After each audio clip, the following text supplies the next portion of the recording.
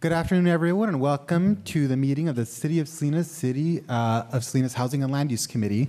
We're excited to have so many members of the public join us today. This is a very important legislative body of the city, but we don't always have as many members of the public here with us. So I thank you for your participation in this important public policy discussion.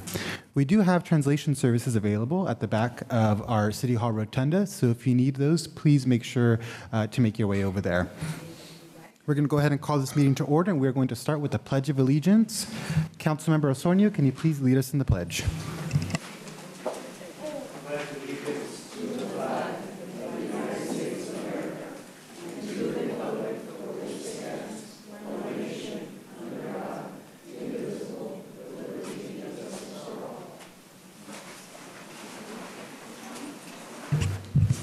Thank you so much. Madam Clerk, can you please call the roll? Councilmember Osornio. Here. Councilmember Sandoval. Here. Chair Rocha. Present.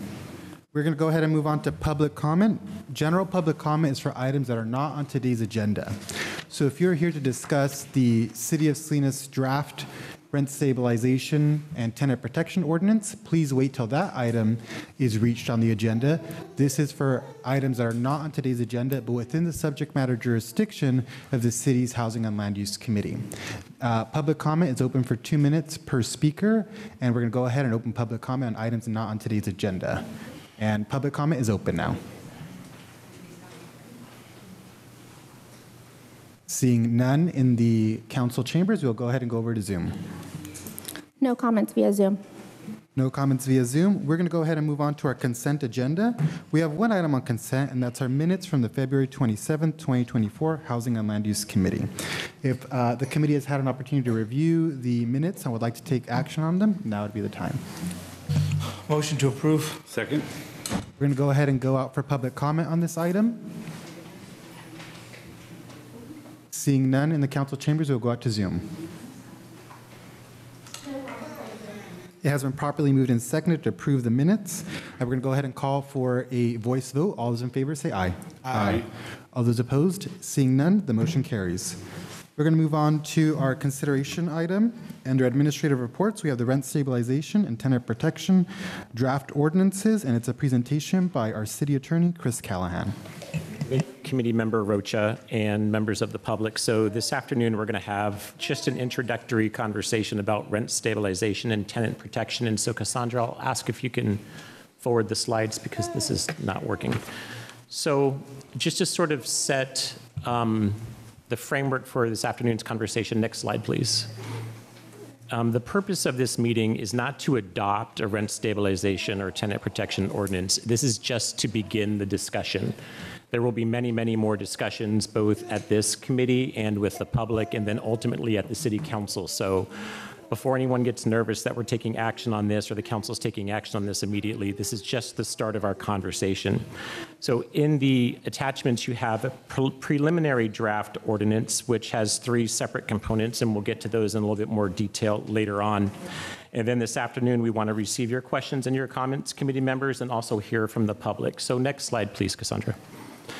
So cities do have the ability to enact rent stabilization ordinances and tenant protection ordinances, even though these issues are addressed in state law. We are limited as to what we can do, and we'll talk about that, but there is no question about your authority to enact these sorts of ordinances. Next slide, please. And before we go further, I just want to make sure that there is a clear understanding of what we're talking about. So when folks hear rent stabilization, sometimes they get that confused with rent control. That's setting the amount of rents. Salinas does not have the authority to lock in rental rates at a specified amount. Some cities in California have that authority, but they were already in place prior to a change in state law. So we do not have the local ability to establish rent control, but we can establish rent stabilization, which is a control over the annual increases of rent and how often those rents get increased per year. And when a tenant moves out, the rent for the next tenant is not restricted, so it can be increased at that point when there is a change in tenancy. So next slide, please. We're moving on, and we'll talk about 3 different areas of state law just to sort of give us a frame of reference: the Costa-Hawkins Rental Housing Act, the Ellis Act, and the Tenant Protection Act of 2019. So the Costa-Hawkins Rental Housing Act generally prohibits vacancy control. So this allows owners of property to raise their rents when a tenant moves out. They can set those to whatever the market is willing to bear. It prohibits regulation of rent increases on some properties. This is single-family homes that do not have an ADU, condominiums, or cooperatives built after February 1st of 1995. And that's a really important date to remember because there are restrictions as to what you can do both before and after for those different properties. The Ellis Act is an act that allows owners to withdraw a rental unit from the market. The city, however, may require landlords to take additional steps before removing a unit from the market. These are built into the draft ordinances that were attached to your report. There can be a notice of intent to withdraw that you provide to the tenant. And then if the unit is placed back on the market, you can offer that unit back to the displaced tenant. That is also a provision that's in your draft ordinance. The Tenant Protection Act of 2019 set increase limits at the lesser of 5% plus a percentage change in the CPI or 10%. Again, whichever those two amounts is lower is the maximum. Only 2 increases per 12-month period may be approved or implemented, and this applies to tenants occupying a unit for at least 12 months. So they have to be in that unit for 12 months before they get the protections under the Tenant Protection Act. It does not restrict initial rent on vacant units. Single-family homes and condos are exempt, except for very limited situations. I'm sorry, next slide, please, Cassandra. And it does include other protections for tenants, including just cause eviction and relocation assistance. So the question then becomes, what can the city do in the context of these state law provisions? The city can establish a lower increase limit. Remember, we had the limit set by the Tenant Protection Act of 5% plus the change in CPI or 10%, whichever is lesser. The city has the ability to establish a lower increase limit than that 5%. The city can also limit the number of annual increases, for example, 1 per 12-month period instead of 2. This is why it's often called rent stabilization, right? Because you are limiting the number of times and the amounts by which rents can be increased. It stabilizes it for the tenants. So you can also apply these additional limits to the first year of the tenancy, so the person does not have to be in that unit for a 12-month period before these protections can apply. So going on to the next slide, please. One thing that we've heard from the community are concerns over application fees and the application process. The city has the ability to regulate those. I know that Santa Cruz and San Jose have been looking at this. This is something that this committee and the council may want to also look at. Units containing health, safety, fire, or building code violations, if those are found to exist on the property, you can further restrict the percentage of increase in rent and further restrict when that rent can be increased. So this is a really important thing, right? So if there's a substandard unit, you have even more authority to restrict the rents and when those rents can be increased. I just want to mention 2 new state laws that folks may not be familiar with. AB 12, it caps the security deposits. This goes into effect on July 1st of 2024. We've heard that there are some concerns from the community about security deposits, so this will be addressed in state law. SB 267 relates to the use of credit history in an application, and so that's something that folks need to also pay attention to. Next slide, please, Cassandra. So one of the things that the city needs to be sure to do is allow for a reasonable rate of return on the property. This is in benefit of the landlord. It's required by the Constitution, and some case law has sort of sussed this out a little bit, but you must provide a mechanism for ensuring that landlords receive a just and reasonable return. So there's a process built into the draft ordinance that allows for a landlord to petition for a rent increase beyond what the city's rent stabilization ordinance provides if we get to that point. The city cannot indefinitely freeze rents. You can't impose inflexible caps on rent increases, and you cannot prohibit some landlords from obtaining rent increases. So in your preliminary draft ordinance, there are 3 components: rent stabilization, just cause eviction and tenant protection, and then anti-harassment. So the rent stabilization ordinance sets limits on rent increases, and if you've read it, you will see that there are some blank spaces in there for the amount of rent and the number of times that the rent can be increased. These need to be determined over the course of conversations with the community, with the legislative body, this committee, and with the council. And it will also depend on an economic analysis that the Community Development Department and I have commissioned, and we'll get to that in a second. The draft ordinance on rent stabilization allows for landlord petitions for rent increases, but it also allows for tenants to petition for lower rents. And there are certain criteria that need to be met in each of those circumstances for either petition to be heard.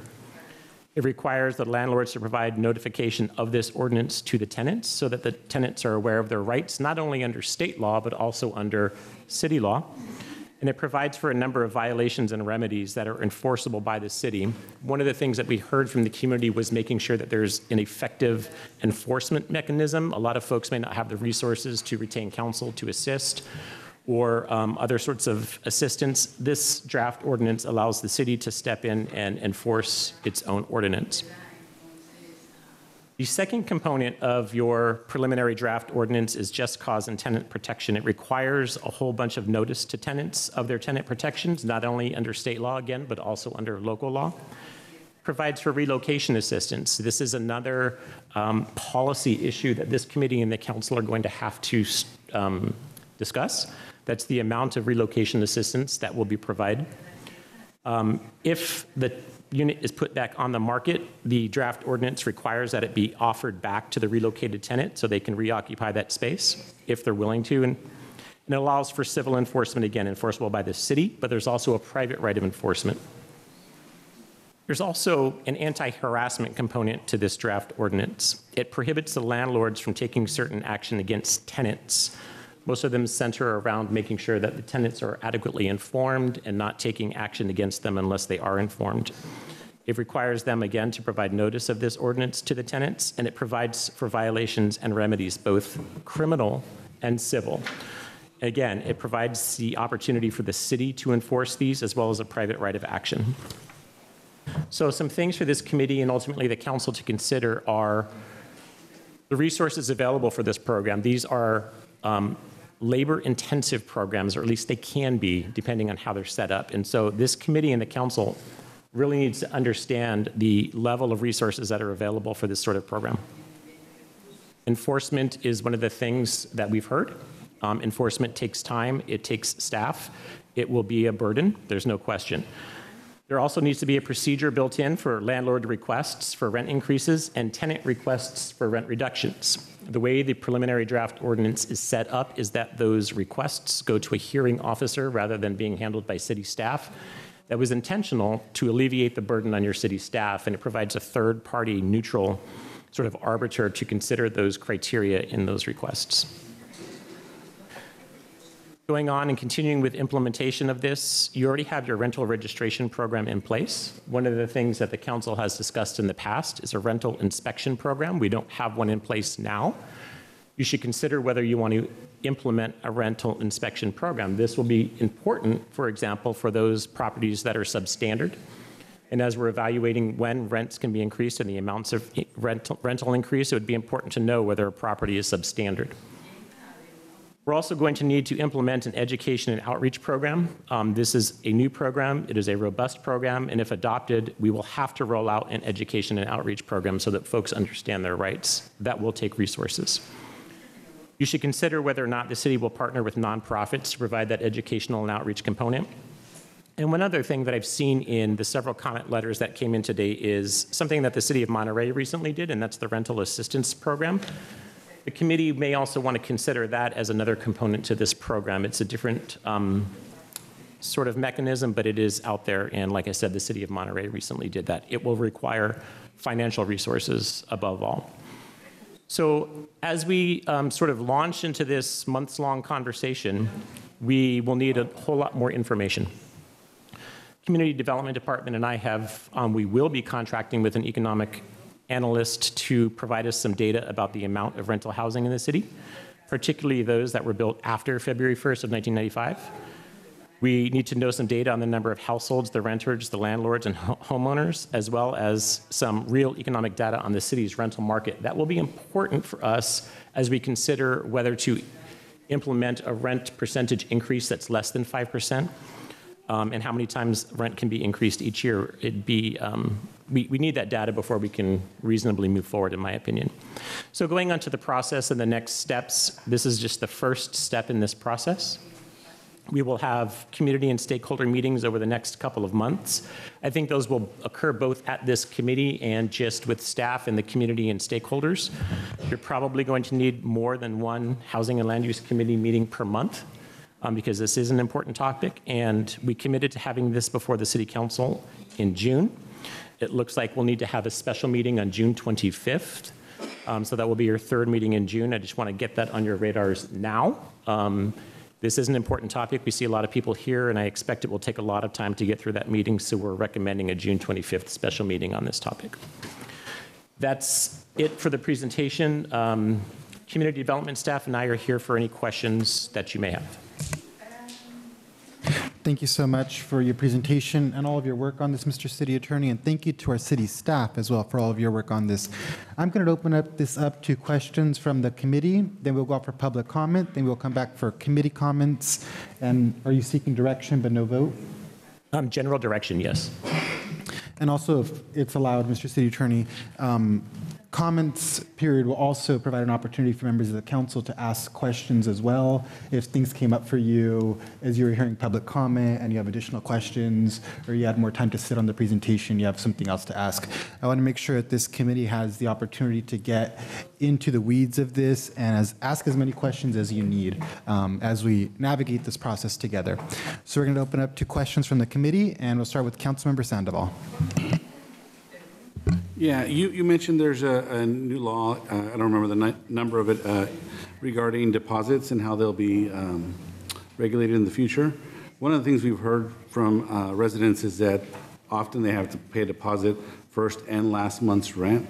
So what will that do to address that? I'll have to look at that Assembly bill, committee member, and I will get that information to the full committee.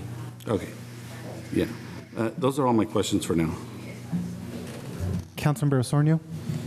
Yeah, so in the, is there a way, City Attorney, that we can look into, maybe like lawyers or like contracted lawyers or a list of different attorneys?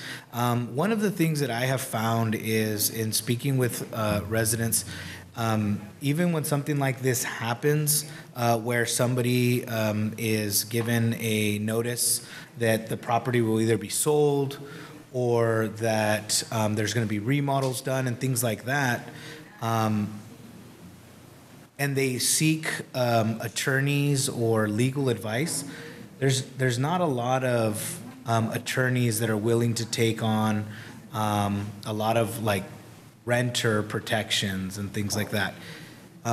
Is this something that you've heard about in the past? And I guess would be my first question. The second question would be, is there any type of component or in your recommendations, it doesn't sound like this should be something that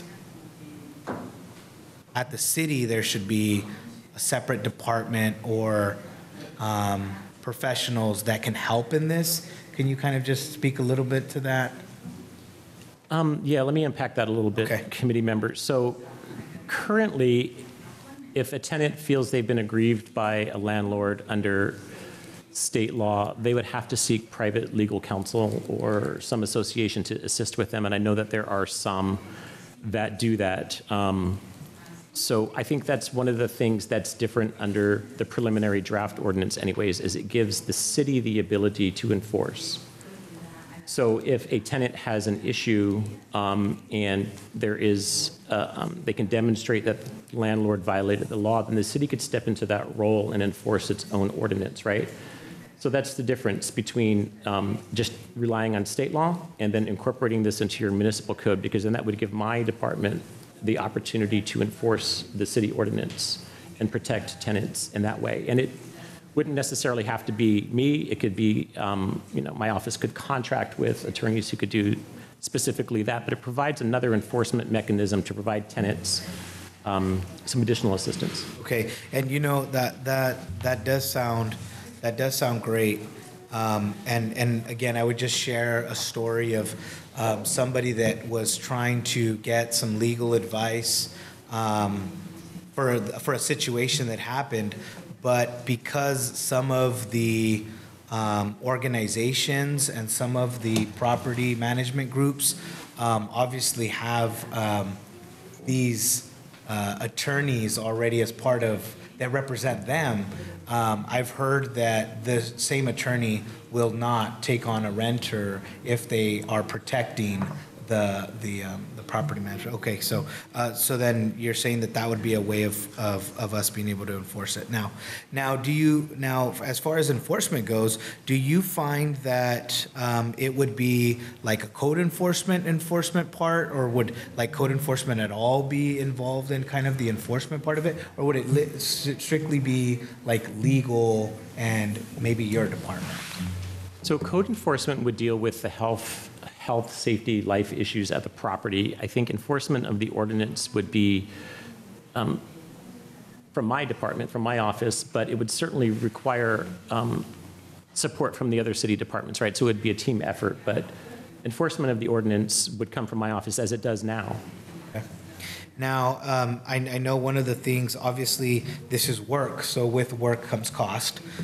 Is this something that and maybe this is for, kind of like future presentations, but do you know of any type of funding or grants that the state of California currently has to be able to maybe get funds to be able to help with, rental assistance and things like that? Is this something that maybe our housing trust fund can use? Is this something that we can use funds for, something like that?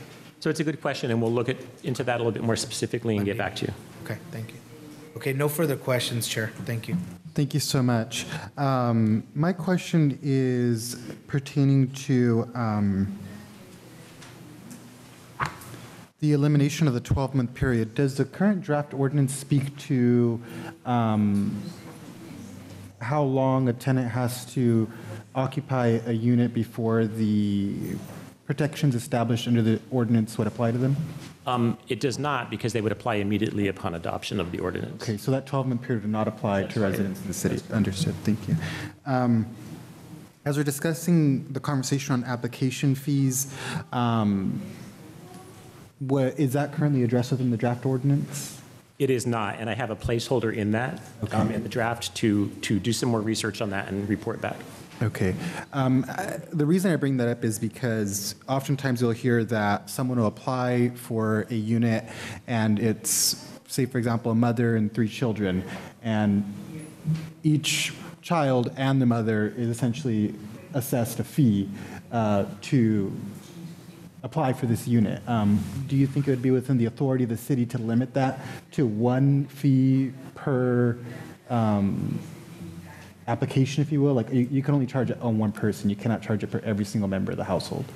That's one of the issues or the questions that I'm looking at, committee Okay. member, and so I don't want to opine on that without researching it. Understood. And then currently in the ordinance, I did read a portion of it. It says essentially if the tenant protection speaks to just cause evictions. And so it's my understanding, based on this draft ordinance, if a landlord essentially wants to remove a unit from the market and the tenant did nothing to cause an eviction, the landlord would have the opportunity, if the tenant agrees, to go through a buyout option. And also if the landlord wants to evict the tenant without cause and the lease is up, or I don't know exactly when it applies, but when does the 2-month rent payment from the landlord to the tenant come into play? Because there's something that if a tenant vacates a unit without cause, the landlord has to pay the tenant 2 months rent, correct? Yeah, that's in the draft ordinance, and that's separate from the buyout agreements, right? The buyout agreements are if a landlord comes to a tenant and says, I want to buy you out of your lease so that the landlord can put it back on the market at a different rent, right? So there are certain criteria that need to be met in terms of that buyout agreement, making sure that they inform the tenant of all of their rights and their landlord's obligations under that. So those are two sort of separate issues, committee member. So the buyout applies during the duration of the lease, and then the other one would apply when? Which section are you talking about specifically? Do you remember?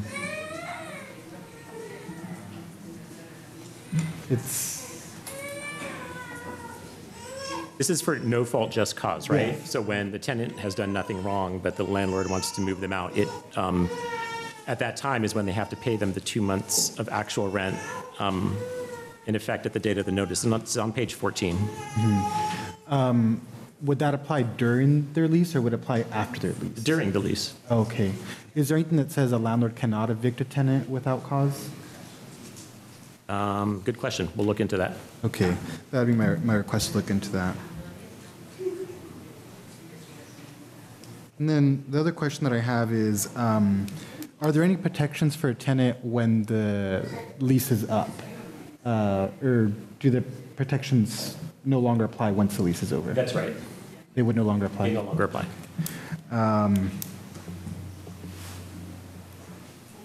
In terms of funding this program, it has come up as a concern that this might be a labor-intensive program to manage, and this might be a question for Lisa, our Director of Community Development.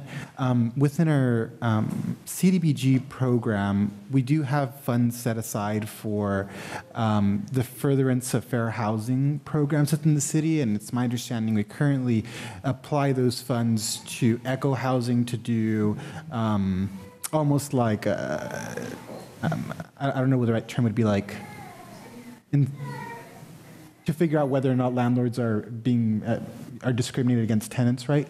Could we use that money to fund the operations of the rent stabilization program?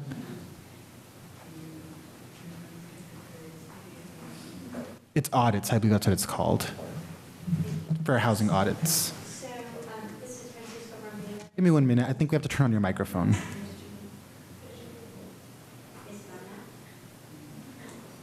Hello? There we go. Thank you. So this is Francisco Brambila, the interim housing plan manager and really the keeper of our grant funds. And so, Francisco, you were just indicating that you did not think that they could be used for the operation of a program. They can be used for contracting services, like with Monterey College of Law to provide mediation services, as well as continued tenant protection services through an organization such as ECHO. So those could be expanded, but not to run the actual program, to pay staff to implement that program. Okay. And what about the funds generated through the rental registry program? Can we apply those to this? Well, we have limited funds coming in at this time. So we only have received $53,000. So that is not even covering the rental registration expenses at this time. So that is something that is being revisited. Understood. Thank you. And then I also wanted to ask, those are all my questions for you. Okay, Thank you so thank much. I wanted to ask our city attorney, can you speak to the importance of taking up the anti-harassment ordinance as well? Because it's my understanding if we want to move forward, we'd have to move forward with, it would be up to the committee or the council whether or not to move forward with all three of the options. And I certainly am interested in pursuing moving forward with the anti-harassment ordinance, but can you speak to why that's important for us to consider? I think it's important to consider because, as we've heard from the questions from committee member Osornio, is tenants aren't often aware of their rights. And this portion of the ordinance is intended to prohibit and prevent landlords from essentially bullying tenants into moving out of a unit without understanding their rights. And so that's why I think it's important that you bring all three together as a package, right? Because you have the tenant protections that are built in that can be enforced, but it also puts the onus on the landlord to behave in good faith, right? And not engage in bad faith activities in order to try and circumvent the tenant protections and the rent stabilization portions of this ordinance.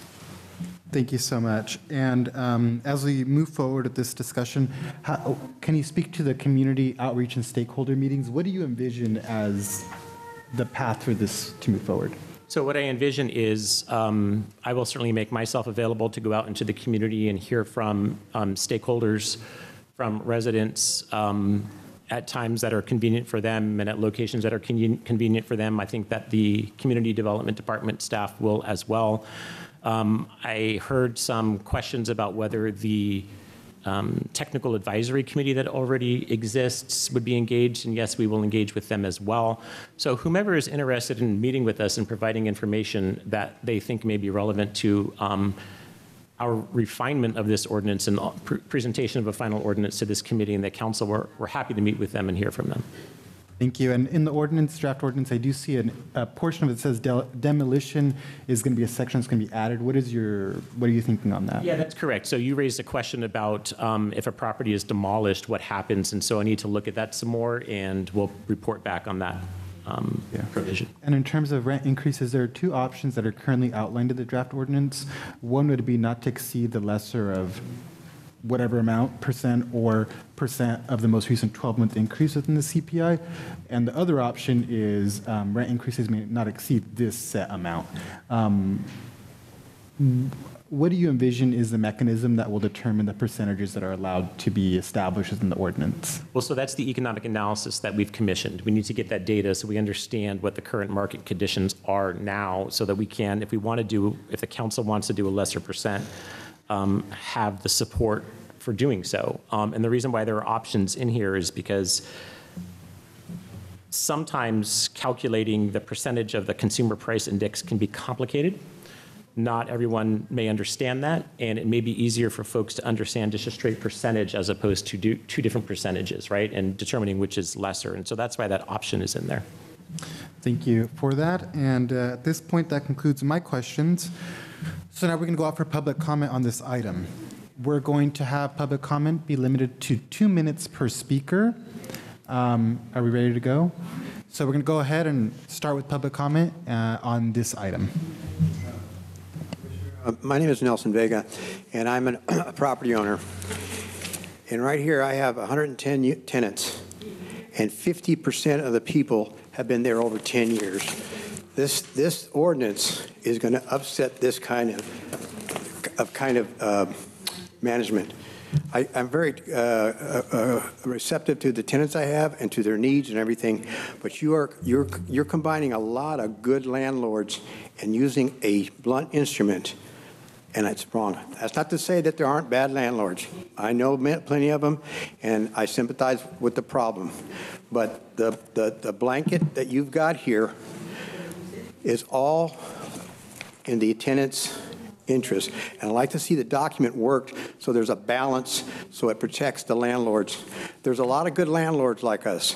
They don't have 10-year tenants, and some of these are 15, 20-year tenants. Some of them are 8 and 9 that aren't in the green. They're more than 50 to 60%. I venture to say you don't have many landlords who have owned buildings for 30 years, and I've owned both these buildings for over 30 years, that have that record.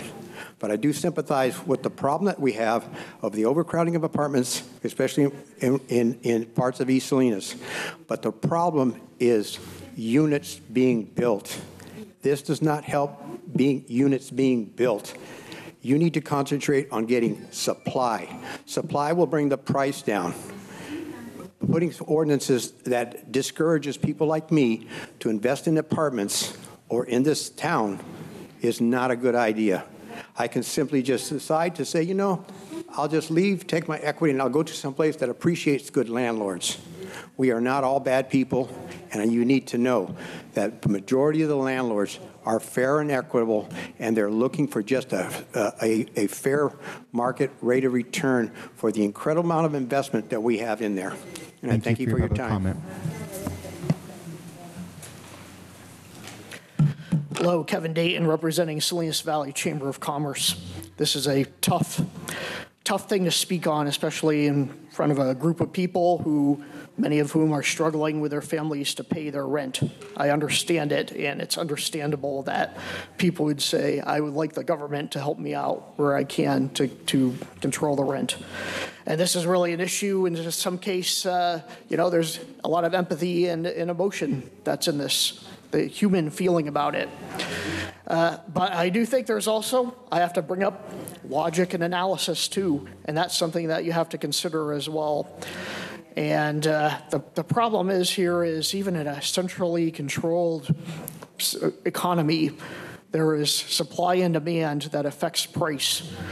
Earlier, you just heard a speaker talk about not enough being built. Here is the chart that I've just put in the next Business Journal for the Chamber about the regional housing needs allocations, and very poor in some areas.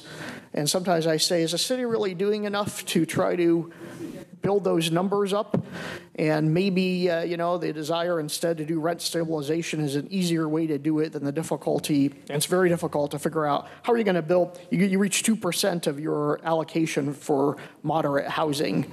How are you going to overcome that? But my concern is that when you do take that supply-demand chart and adjust the price on it, everything's going to be distorted, and probably what will happen is your supply of rental housing will go down. I could definitely see people saying, you know what, I'm just going to take my housing out of the market even before this takes effect. So you mentioned some obvious abuses. If you can narrow what you're planning to do to focus on those obvious abuses, I think that would be better than doing the broad rent stabilization that you're proposing. I think there may be bad effects from it. Thank you.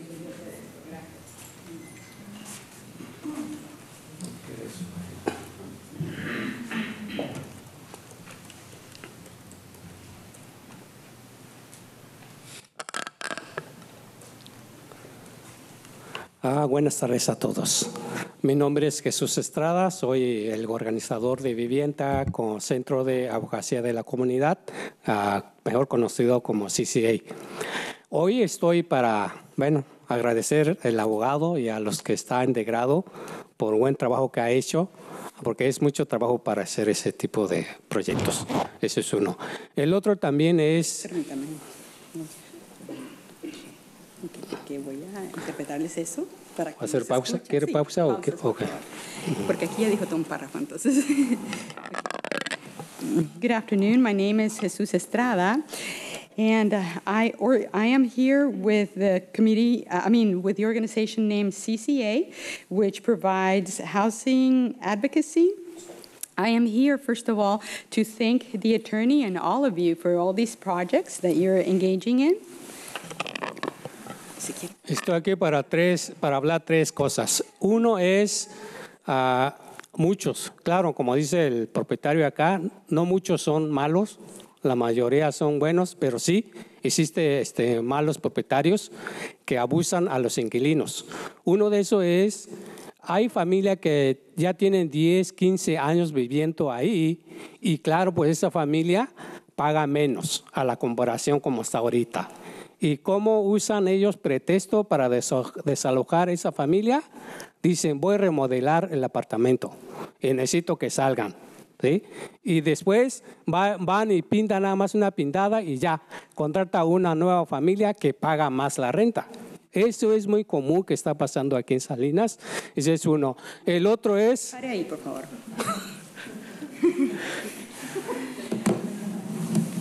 I know that there are bad landlords.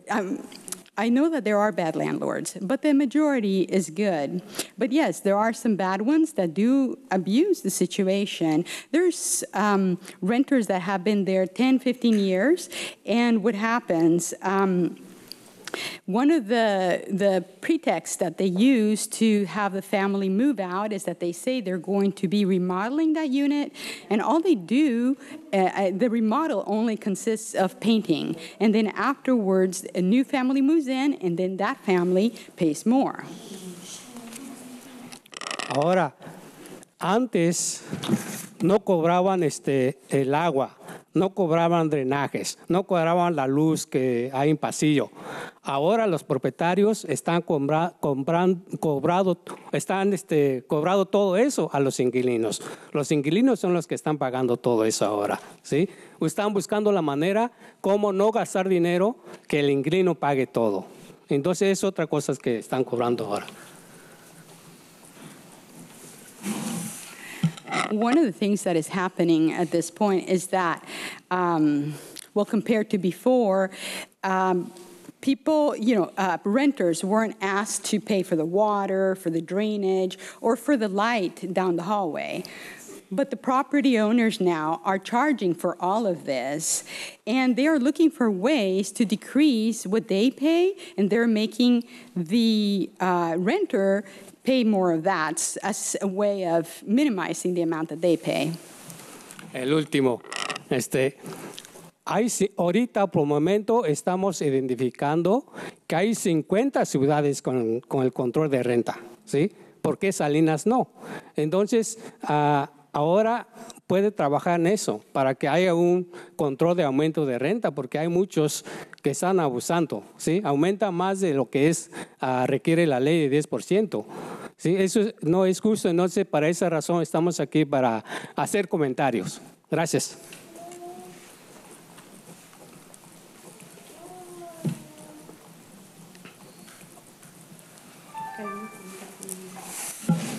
And last, right now we have identified 50 cities who do have rent control, so why not Salinas?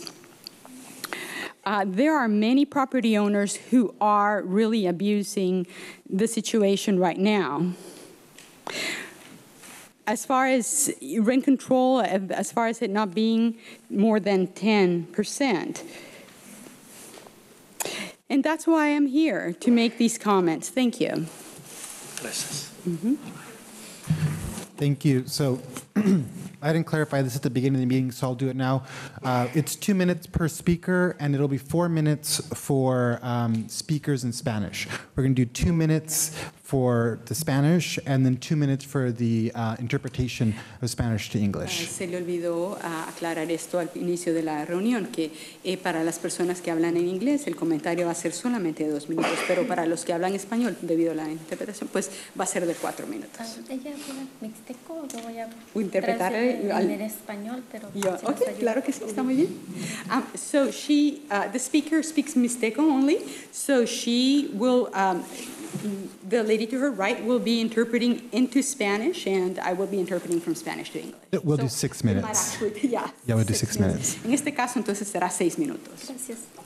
Ja, dens kundonia konika ya renta basa chinya 2015 ni shando nia distrito nia 5 ni tsa vicina sha yo 9 años dentro ni tsa tani ki hendura 1000 cha vindo tsa vicir sha 2200 bicha vindo ni cuarto.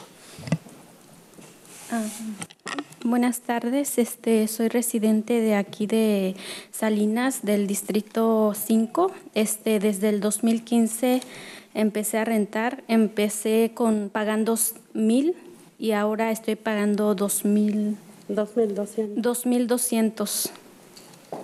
Y cuarto, Y es un apartamento de solamente un cuarto. Okay. Okay, permítanme. So I am a resident of District 5. In 2015, I started by paying $1,000 for 1 bedroom. At this point, I'm paying $2,200. Tsenya konika ya tatu nanya ba anaka andura kukisha na kasondura nzanmina kushanya koni naminya kandu ba abarsha misa kara mi be karsha 9 años dendura kinindana abitsi kunaba agachit kundes ebandusa kukwati mi bandura shandukini banaso shinando sobanes. Desde que entramos a ese apartamento, hemos puesto quejas de algún mal estado de la casa, de la propiedad, pero hasta ahora no han querido como dar ese mantenimiento y todavía seguimos ahí por lo mismo de que no hay lugar para nosotros y tenemos niños, entonces por lo tanto sí necesitamos que se dé mantenimiento, pero llevamos 9 años ahí y aún así no han dado mantenimiento desde que entramos.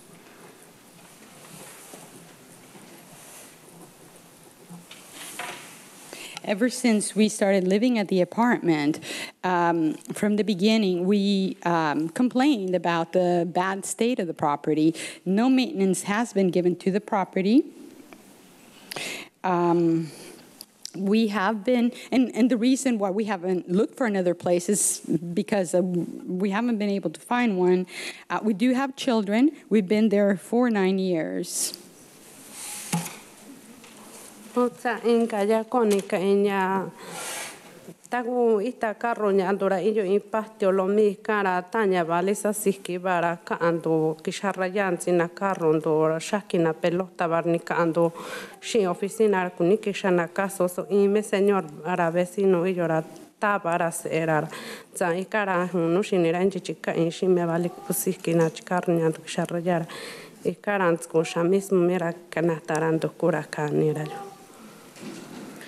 En el lugar que vivimos tiene un patio afuera de ahí de donde vivimos y ahí cerca también está el parqueadero donde parqueamos nuestro carro y ya está muy rayado el carro, entonces por lo tanto una vez que miré que los niños estaban ahí pateando la pelota a mi carro, salí para llamarles la atención, a pedirles de favor que no jugaran cerca del carro, pero en eso el vecino que es el papá de esos niños salió y incluso me quiso golpear, pegar. Entonces dimos queja con los de la oficina, pero ellos no hicieron algo al respecto.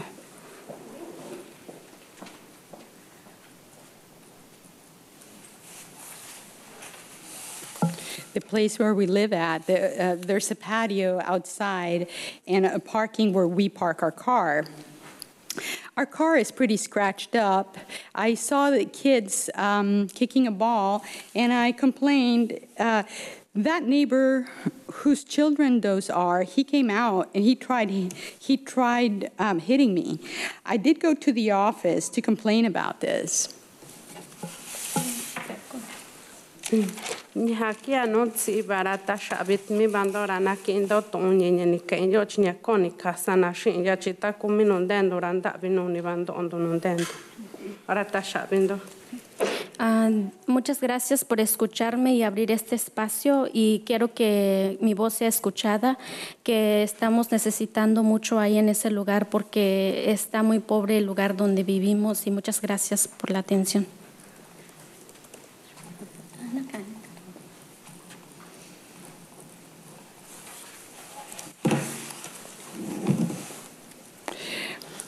Thank you very much for having listened to me. Thank you for opening up this space for my voice to be heard.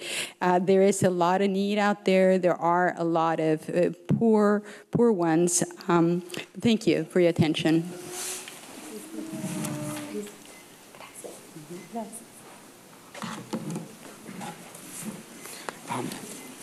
¿Habla español, mixteco? ¿El español primero o voy? ¿Qué prefiere?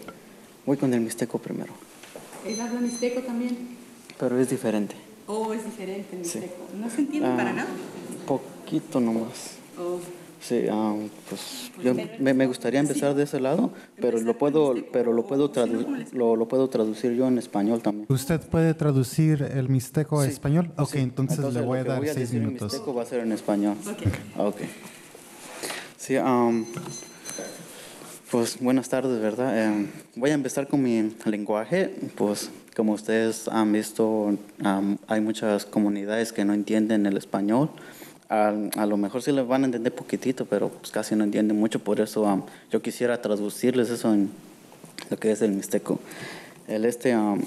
Yucutanani Agustín González Ortiz, ya San Luca, que ellos San Luca Guerrero, Sara ya na kita andi vitira, aña renda vega, ya shinindo chi ya subinta aña salina yo que chico acuña ciudad no ya ni ya bichavo renda. Sara subinta hay que do yo chiya yo sabara na casa renta no na yo na casa renta kue chinis ona kue kandishana ka oche ni saba nya kinika nundeo ni sa shakunin nakaba nya vistunya señora kue ka mina shega sara nya inda nya shun kwiti wage shinina no sara nya kenya nakitandi yo biti sara kandi sha nya kobi nya kondanin to chakendo na sara nya kunin de nya casando en favor lo na kobi casa controlado nya pago de renta na con eso onano. Ok, déjeme nada más decir usted es Agustín González Ortiz de San Lucas Guerrero. Sí. Okay. Permítame. Es nada más su introducción, quiero decir. Good afternoon. Since a lot of the people that are here don't understand the other languages spoken as well, that's why I want to talk to them in our language, in Mixteco. My name is Agustín González Ortiz, and I am from San Lucas Guerrero. I believe he wanted to translate it to Spanish and then have you translate it to English. ¿Quieres dar sus comentarios en español? Yeah, no, I know, yeah. This Or are you? His introduction. Okay.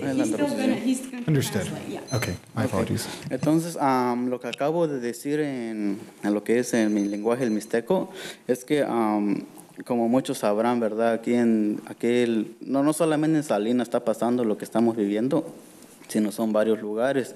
A lo mejor ya tomaron control en otros lugares, pero aquí en Salinas, la verdad, yo veo lo que es mucho abuso, ¿verdad? Por ejemplo, hay muchas familias que viven en hogares que no son apropiados para vivir. Por ejemplo, hay veces que cuando llueve, el agua pues entra a toda la casa, ¿verdad? Y uno le dice a los dueños o a los que arrendan apartamento o la casa que pues arreglen algo de ahí, pero pues ellos no quieren, ¿verdad? No nos escuchan, ponen excusas de que no, pues el otro día, otra semana, otro mes y así van sucesivamente, pero al momento de lo que es el pago de lo de la renta, entonces ahí pues nadie habla, ¿verdad? Entonces no, pues nomás llega y dice, no, pues así te voy a cobrar, ¿verdad? Entonces, pero ¿dónde está la petición de la comunidad? O sea, no porque la gente no... Hay muchas personas que no sabe de sus derechos, pero pues aquí si uno entiende lo que son los derechos de las personas, entonces ahí se puede aplicar, pero en este caso muchas personas no conocen eso. Entonces, por eso quisiéramos... el control, lo que es de la renta y la protección también del inquilino, pues para poder ponerlo a nivel, más que nada. Y pues es el mejor para toda la comunidad. Esa es la petición. Sí. Gracias.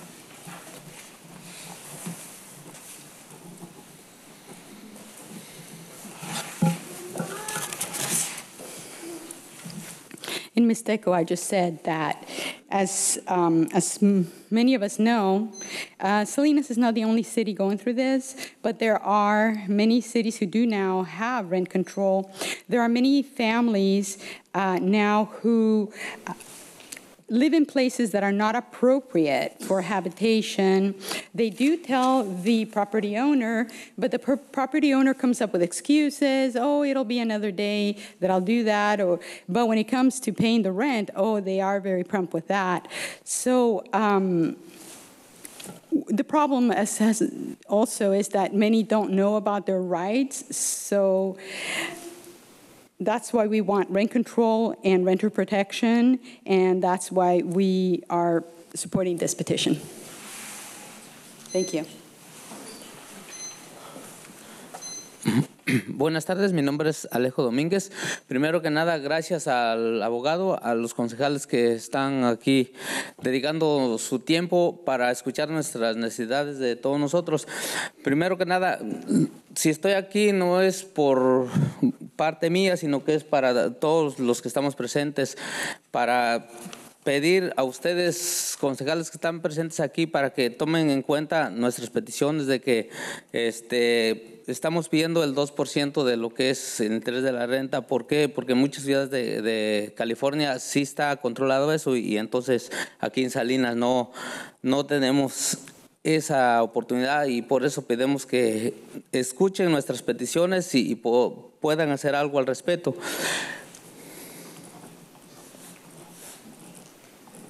Okay. Oh.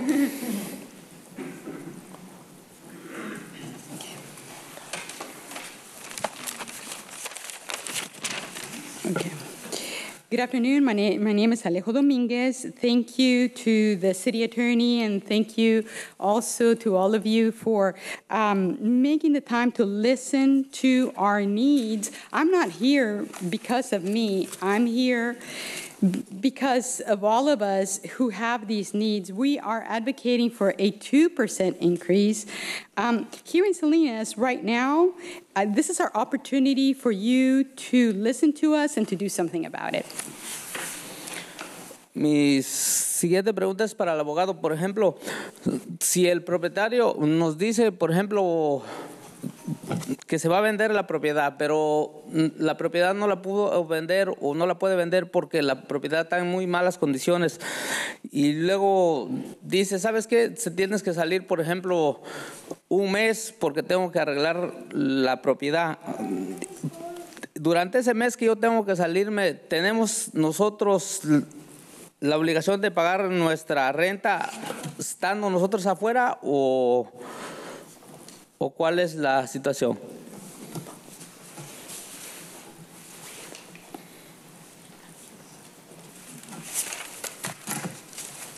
My next question is directed toward the attorney.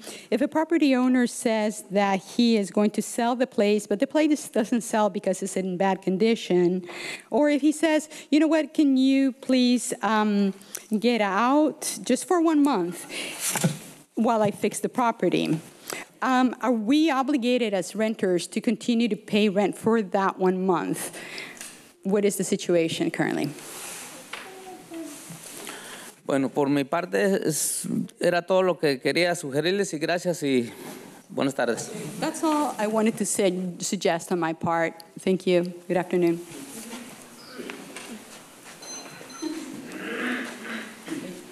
English. Thank you. Good afternoon, council members. I'm here once again. My name is Genesis Mojica, and I'm the youth organizer at CCA. I'm here to say one thing. Supply and demand does not and will never equal to the ability to take advantage of hard workers, and I strongly believe in that. I see day by day families struggling to make ends meet, and these are the people that feed our tables, like we always say, right? But yet, they are squished in one room with their 5 kids. And yes, that is very unfortunate, but this is something that we could fix in the next few years. Again, supply and demand will never equal the ability to take advantage of a family and hard workers.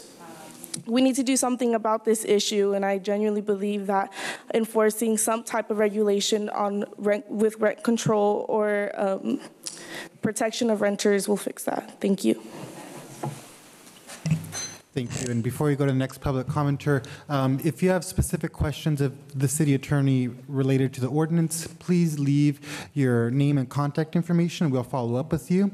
This is an opportunity for you to share your comments to the committee, and there'll be more opportunities at the future town halls and so forth, but we can't respond from the dais. But if you leave your contact information, we'll follow up with you. Thank you. Hello, community members. My name is Justine Ramirez, and I'm with CCA. I just was listening to our comments from the community and hearing from the landlords, and I just wanted to give my comment that landlord profits versus affordable housing is not the issue, and it's not what this is about. And, you know, return on investment isn't about overcrowding versus overcrowding of apartments because families can't afford to provide, you know, housing under the current conditions, and that rent stabilization is one step towards fixing the solution for community members that are facing hardship for housing and trying to live. And so I just wanted to make that comment, and that if it's about return on investment or about profits for landlords, I think that's a separate conversation that should be had, and supply and demand is also a separate thing that should be discussed, and it's needed for us to have more housing. But again, this is not what this is about. It's about stabilizing the rent and not having landlords that do abuse the increases on an annual basis continue to do that. And so I just wanted to make that comment. Thank you.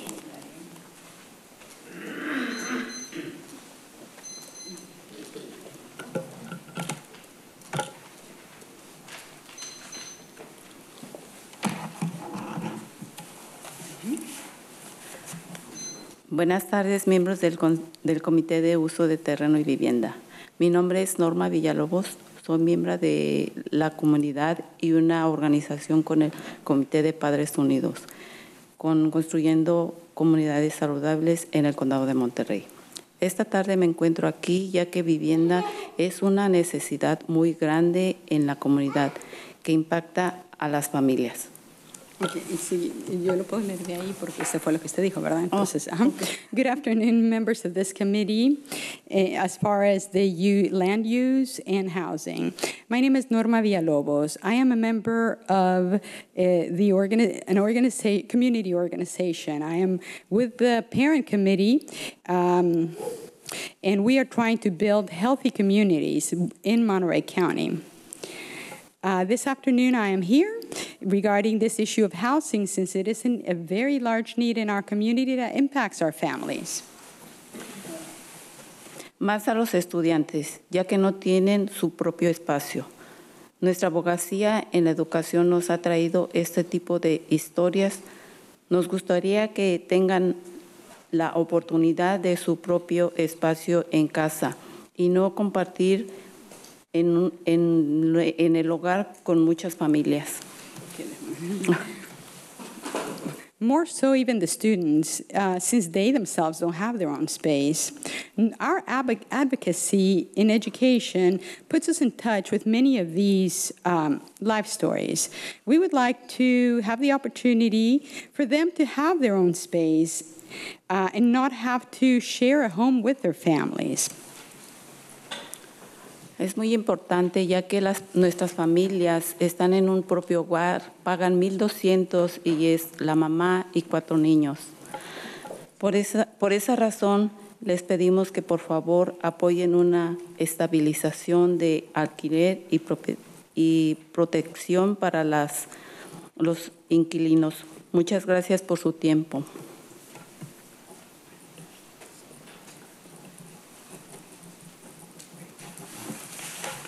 It's very important. For instance, we have a mother with 4 children that is paying $1,200 per month, and that is one of the reasons we would like for you to support this renter protection and stabilization. Thank you for your time.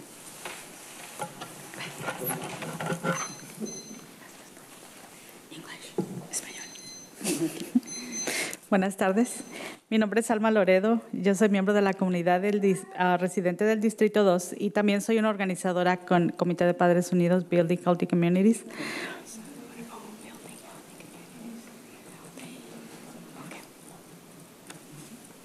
Esta tarde me encuentro aquí porque quiero traer la voz de las familias, ya que nuestra experiencia en la educación nos deja entender más a fondo los retos que están viviendo. Y creemos nosotros que una estabilización de alquiler y protección de renta puede ayudar. Y vamos a ver más jóvenes cursando carreras o terminando sus carreras y teniendo la oportunidad de vivir en nuestra comunidad.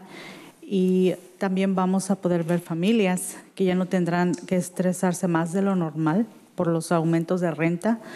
Y así tampoco los jóvenes tendrán que dejar la escuela y trabajar para ayudar a sus padres, para tener un techo. Queremos ver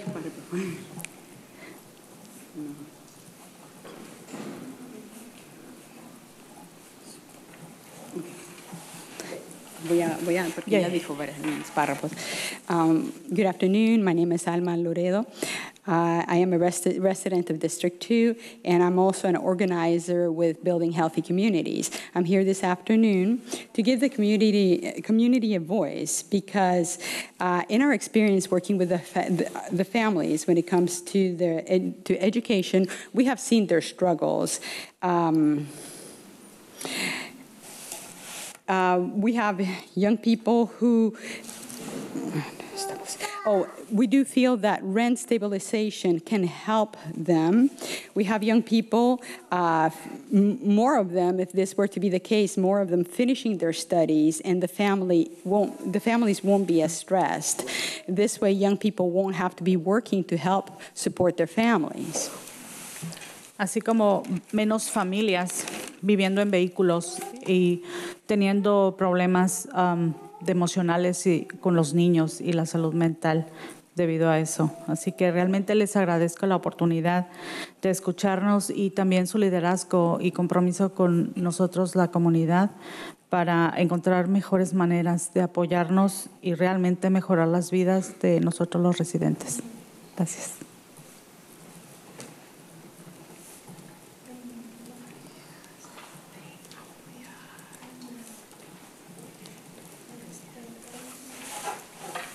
This way we will also have less people living in their cars, and they will be experiencing less problems with their children in terms of the children's mental health.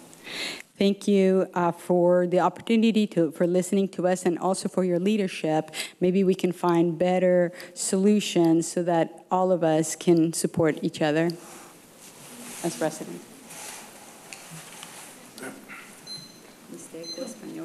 Sí. ¿Cuál?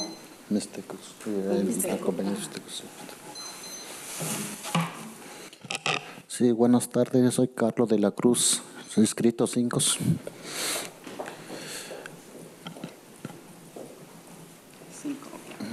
Ya básica y cuya renta ya no yo y inscrito 5 subí ya 2015 que se cobran a 1.500, tabichi 2024 que se cobran a 2.600, tacuí ya sandana. Buenas tardes a todos. Mi nombre es Carlos de la Cruz y soy residente del Distrito 5 y en el 2015 nos cobraban 1.500 de la renta y ahora ya nos están cobrando 2.600. 2.600. Good afternoon to everyone. My name is Carlos de la Cruz. I live in District 5. In 2015, the rent we were paying was $1,500. Now in 24, we are paying $2,600. Que se parqueadero que se cobra aparte gana $80 que se cobra na parqueadero. La basura que se cobra na 2015 que se cobra na basura ya 130, que se cobra na 224 que se cobra na basura ko que se cansa ya chavi uta condimi ya renta ya basura ta ya estufa que se cobra na ya depósito na datane que se cobra parte na estufa ya refi ya baño ta y TV baño que se cobra parte en divana ya sa.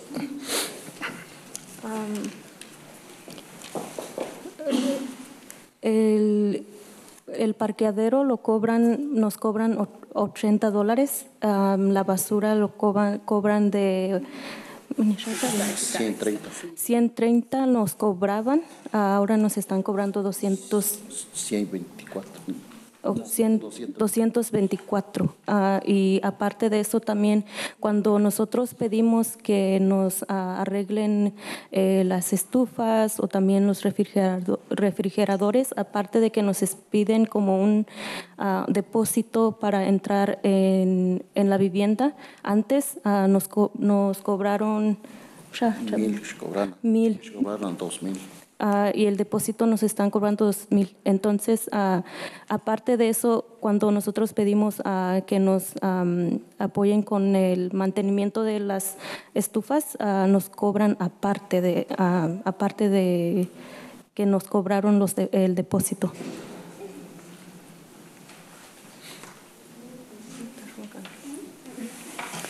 The charge for parking lot is $80. In 2015, they were charging us $130 for garbage. Now they are charging $224. When it comes to, if we, aside from that, if we ask that our stove or refrigerator be fixed,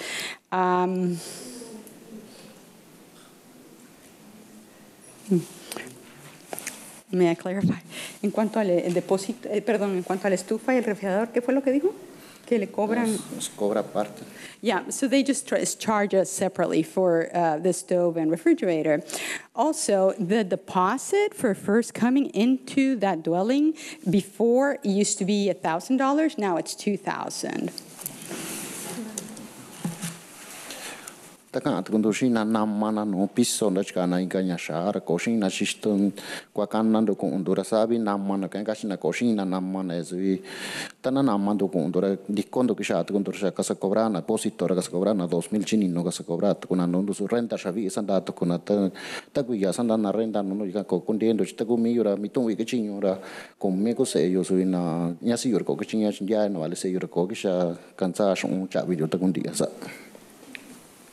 Y nosotros cuando pedimos que arreglen el piso, nos piden que nos salgamos para poder, para que ellos puedan arreglar el piso. Y ya cuando nosotros nos salimos, para regresar nos están cobrando $2,000 para depósito.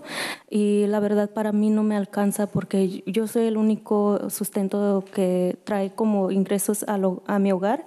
Tengo 4 hijos y mi esposa está a cargo de ellos porque si ella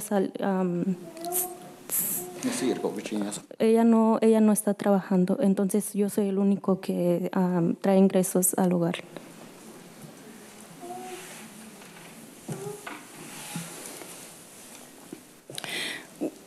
When the unit is going to be fixed, then they request that we get out and in order to perform whatever repairs.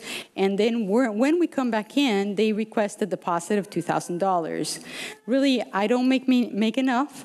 I'm the only provider, and my wife takes care of our 4 children. She cannot work outside the home. Yo pun dia ndika abinat kasana sasuvina ka oshina na kasana favor shin ochin yo ya kumani no duranya kana sasuna ndat shavi bana sa. Y esto es todo lo que quería comentar y muchas gracias por su atención. And these are all my comments. Thank you very much for your attention.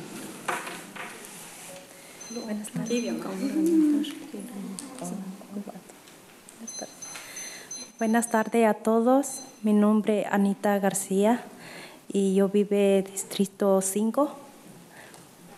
Ya bajando yo ando ya renta no iraña 2 cuartos bajo apartamento iraña ya vi 2,800.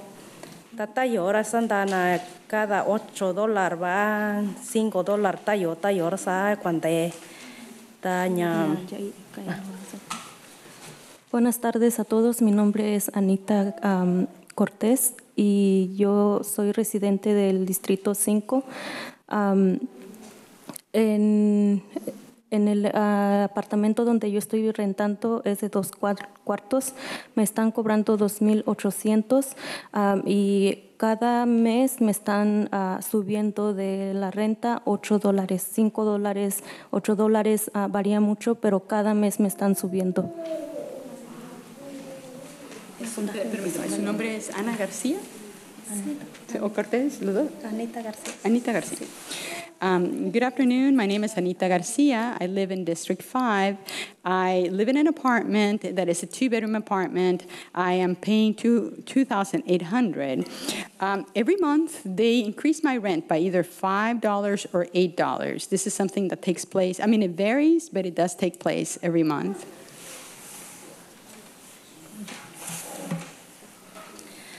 Tanya kunindu kwananda loka renta ba chin kokunje mindu shishon ba nya luz tu kisha tu nya 150, 160 randa renta casi 3,000 viña y yo ta nya kunindu na chinje ta na shindu nanda loka renta ba. Y yo lo que pido es que nos apoyen para el control de renta. Cada mes nos están cobrando 150 también de la luz y eso se cuenta como casi $3,000. Entonces a nosotros no nos alcanza para pagar eso y a mí sí me gustaría que nos apoyaran con este control de renta. Gracias.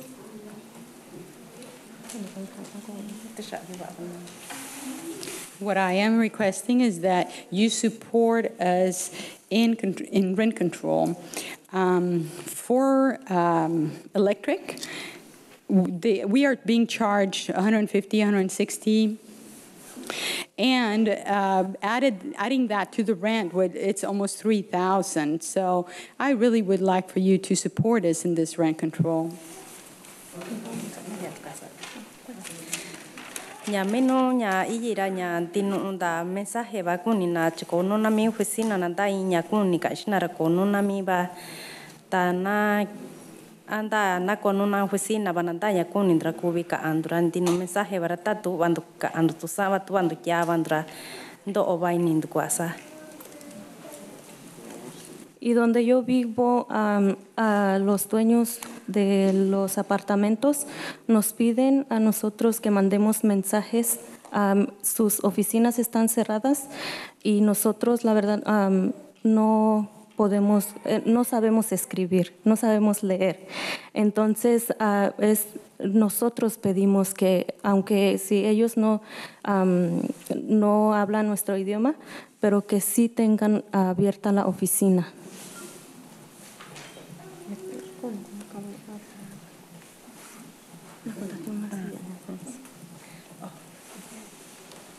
Where I live, the owners ask that we send messages to the office.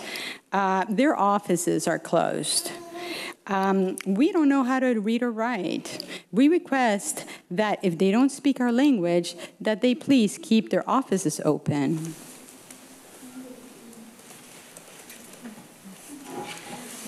Nyakonin duashinduranya na kandisha naka abando chinya koke tamishunda abandurana da karrenta ba shabi ba ando. Lo que venimos a pedir es que no nos suban la renta, que nos apoyen también ustedes porque no nos alcanza para pagar toda esa cantidad y muchas gracias por escucharnos.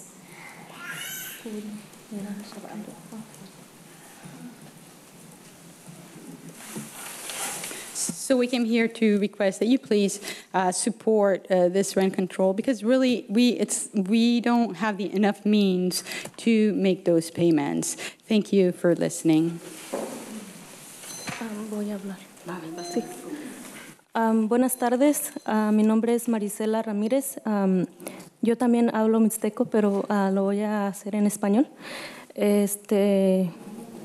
Yo soy residente del Distrito 6 y trabajo con la organización Centro Binacional, pero la verdad pido de su apoyo también porque yo como trabajo con la comunidad he escuchado muchísimos casos, no son los únicos y también me incluyo.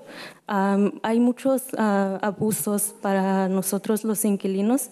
Y algo que sí se me hace injusto a veces es por qué a la hora de algo que nosotros como inquilinos venimos para pedir los propietarios, los dueños de casas están a la hora. Y cuando nosotros pedimos mantenimiento, como estaban diciendo los que pasaron anteriormente, hasta el mes o hasta el año van, pero no dan el mantenimiento a la hora. Y nosotros, me ha pasado también que nosotros nos piden la renta al mes, pero cuando pedimos algo para mantenimiento no están ahí. Entonces, ¿por qué ahora cuando a ellos sí les afecta están a la hora? Entonces, pues pido para mi comunidad y para todos nosotros que estamos aquí que nos apoyen con el control de renta y también como residente yo tengo responsabilidades porque sabemos que no es nuestra casa, pero también pagamos la renta, estamos como al mes pagando la renta y por qué no nosotros como podemos hablar bien con los dueños y inquilinos también. Queremos como llegar a un acuerdo con ellos, no como que estamos en contra, no. Es algo que nosotros estamos buscando cómo nosotros nos podemos ayudar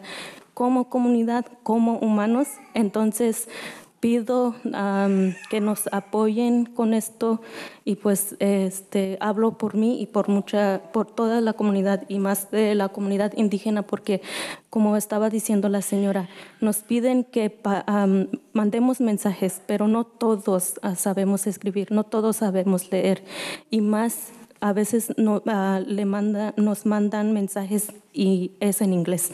Entonces, pues muchas gracias por darnos el tiempo darnos su tiempo y dar este tiempo para poder nosotros dar nuestro testimonio. Gracias.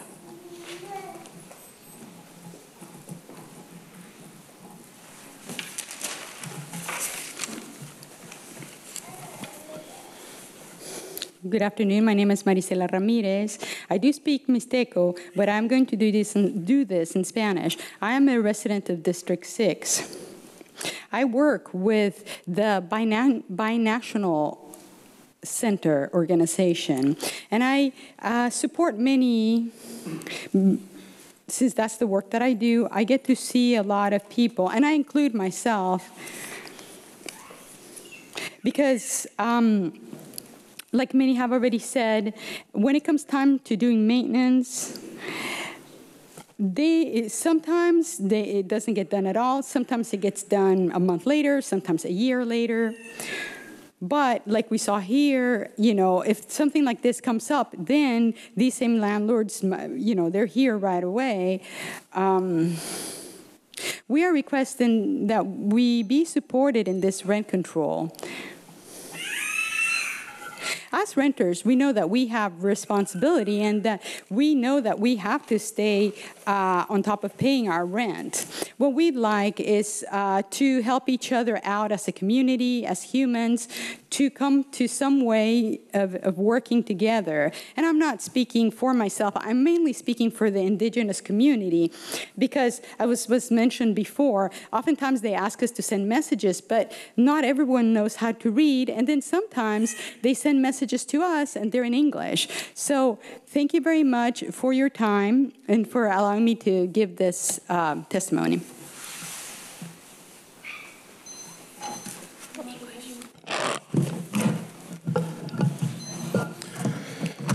Good afternoon, council members and staff. My name is Adam Pinteritz. I sent a letter on behalf of my employer earlier this afternoon, but right now I'm speaking as a private citizen. I'm also a renter who is rent burdened. The majority of my income goes to rent. I've been a renter here in Salinas, living in a place that was frankly in substandard conditions, and I didn't report it because I didn't want to be displaced, and no one should have to go through that. And I've been a renter searching for months for rental housing here in the city of Salinas before, and I know that that's very challenging as well. You can spend all of your money for your deposit just on application. So I say all this to say that I understand something needs to be done. It absolutely does. State tenant protections has already been enhanced and is at least partially redundant with the provisions in this draft ordinance. Given that staff and budget challenges of enforcement, does it not make more sense to educate people about the existing state law, make sure that gets enforced? This would be more immediately implementable and help renters in need sooner and cost less to the city. So I would urge an education program that can be rolled out faster. Rent stabilization, which is also in state law, so also partially redundant, has in other cities resulted in a loss of housing as rental property owners decide to exit the market. For example, in the Seattle metropolitan area, they lost 6% of their inventory. And in the San Francisco area, they lost 15% of their inventory. This severe loss of inventory results ultimately in higher costs of rent and less availability, ultimately hurting the very renters that it aims to help. And in addition to that, in the city of San Francisco, in the wake of rent stabilization, it was found in a study that the likelihood of being evicted from a rent stabilized unit was increased by 240%. So it incentivizes turnover, and I don't think that's ultimately in the best interests of renters. Rental assistance would help renters financially almost immediately without these bad side effects. I know the city also has no money or staff power for this, but it doesn't have that for enforcement of the codes either. Thank you.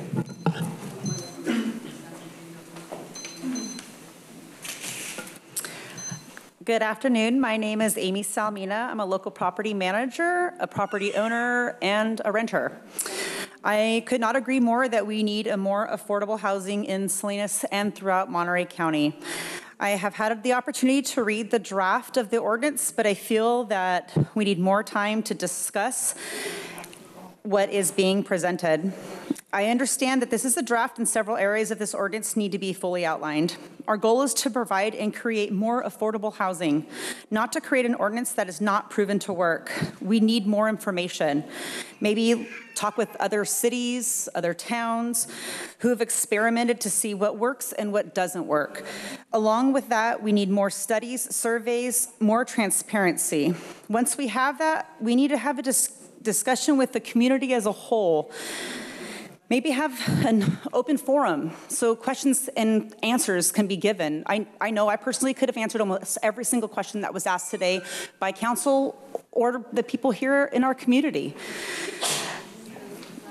I would also recommend working with ATTAC, which is a group of several diverse stakeholders That was a successful compromise in implementing the rental registry. I was actually a part of that TAC. I haven't been reached out to as of yet, so I'm hoping that that will be coming soon. Lastly, there should be a panel of advisors who are familiar with housing, financial analysis, and economic development. We do not expect this panel to have answers, experience, or knowledge of how to fix this. If that was a quick fix and you would have known, it would have been done by now. This is for all of us. We all need affordable housing. My tenants, my property owners, we need these things, but we need an answer.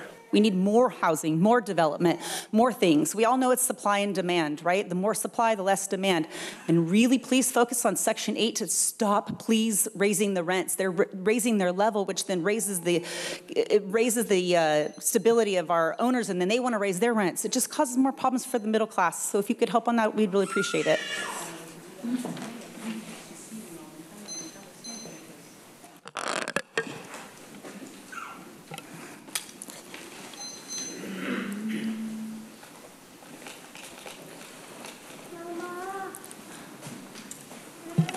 Buenas tardes, mi nombre es Consuelo Rosales, yo también soy miembro de varias organizaciones. Yo les vengo a contar mi testimonio. Estoy pagando $4,500 de renta, tengo desocupado un cuarto, no lo he podido alquilar y por lo consiguiente, si yo no pago la renta el día 3, para el día 4 me suben $50 más. Para el día 5 son $70. Entonces, si no puedo pagar $4,500, pues menos voy a pagar los intereses que me están cobrando. De igual manera, el papá de mi hijo, de mis hijos, ahorita no me está pudiendo ayudar porque está lloviendo y no ha tenido trabajo. Me veo en la penosa necesidad de estar rifando una olla para poder pagar mi renta. No se me hace justo. Creo que todos tenemos el derecho de tener un hogar. Así que les pido de antemano y gracias por su tiempo y esto ya tiene que ser inmediatamente porque no podemos quedarnos en la calle. Se los agradezco mucho. Gracias.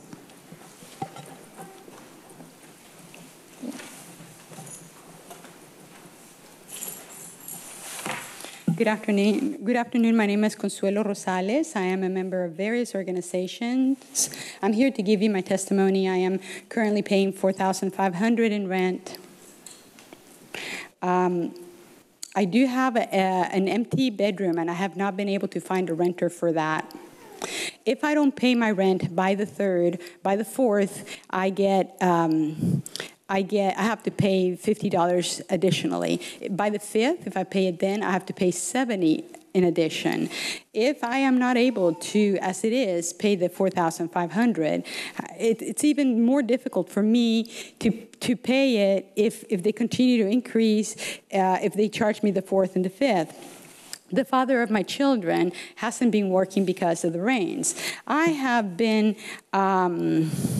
doing like a lottery for people to buy my pots and pans, and it's just not fair. We all have the right to affordable housing, and we don't want to end up on the street. Thank you. Buenas tardes, mi nombre es Nidia Soto y estoy aquí como organizadora de la comunidad con Building Healthy Community y estamos aquí varios de nuestra organización agradeciendo a los concejales González y Rocha por traer este tema desde octubre del año pasado y al abogado que ya escribió y trabajó en el borrador.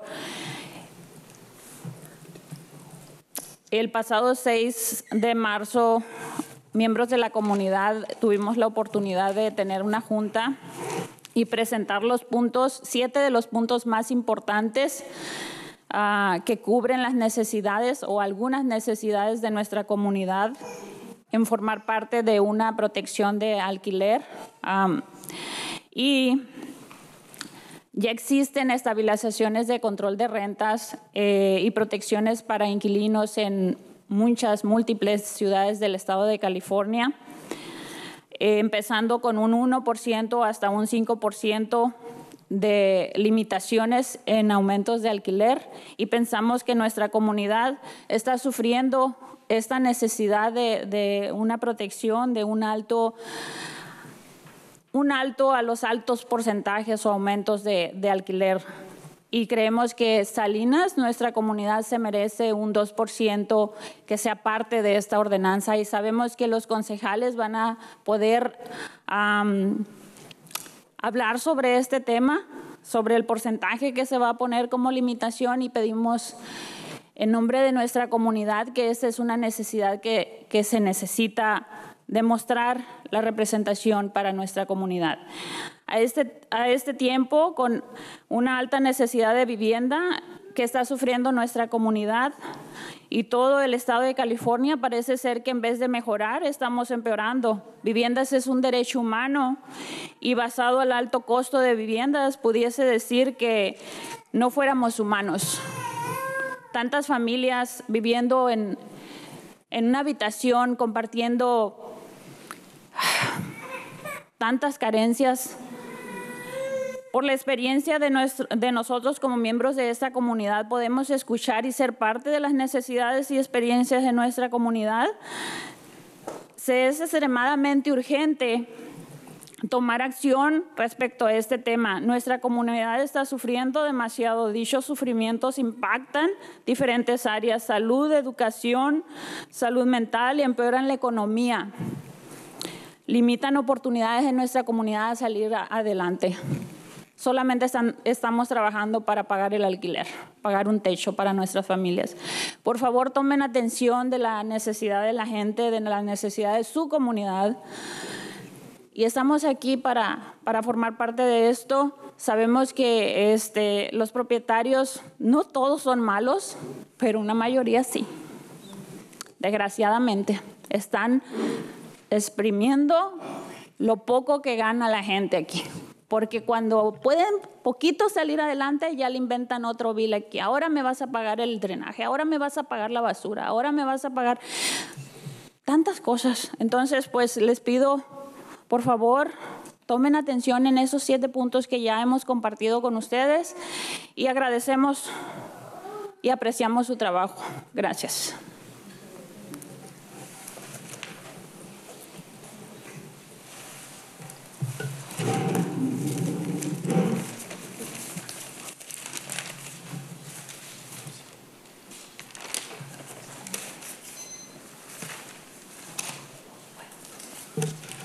I'm sorry. Trying to make sense of my notes here. I'm so sorry. Good afternoon. My name is Nidia Soto, and I am here with the organization Building Healthy Communities. So thank you to the various council members, Councilmember Gonzalez, Councilmember Rocha, and the attorney who have been working on this draft.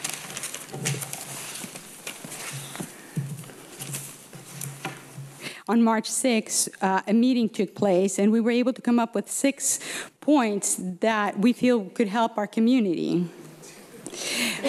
7 puntos. With 7 points that we feel could help our community. We would like to propose that Salinas protect its residents with rent control, a protection of maybe only allowing a 1% increase. There's other cities who allow 2% increases. So as part of these changes, these ordinances. When speaking of this topic, if you could place this limit on the percentages, in this way, you would be showing that your representation, your support. There is a high need of housing in this community, not only here in Salinas, but all over California. And it seems that instead of improving, things are getting worse. But this is a human right.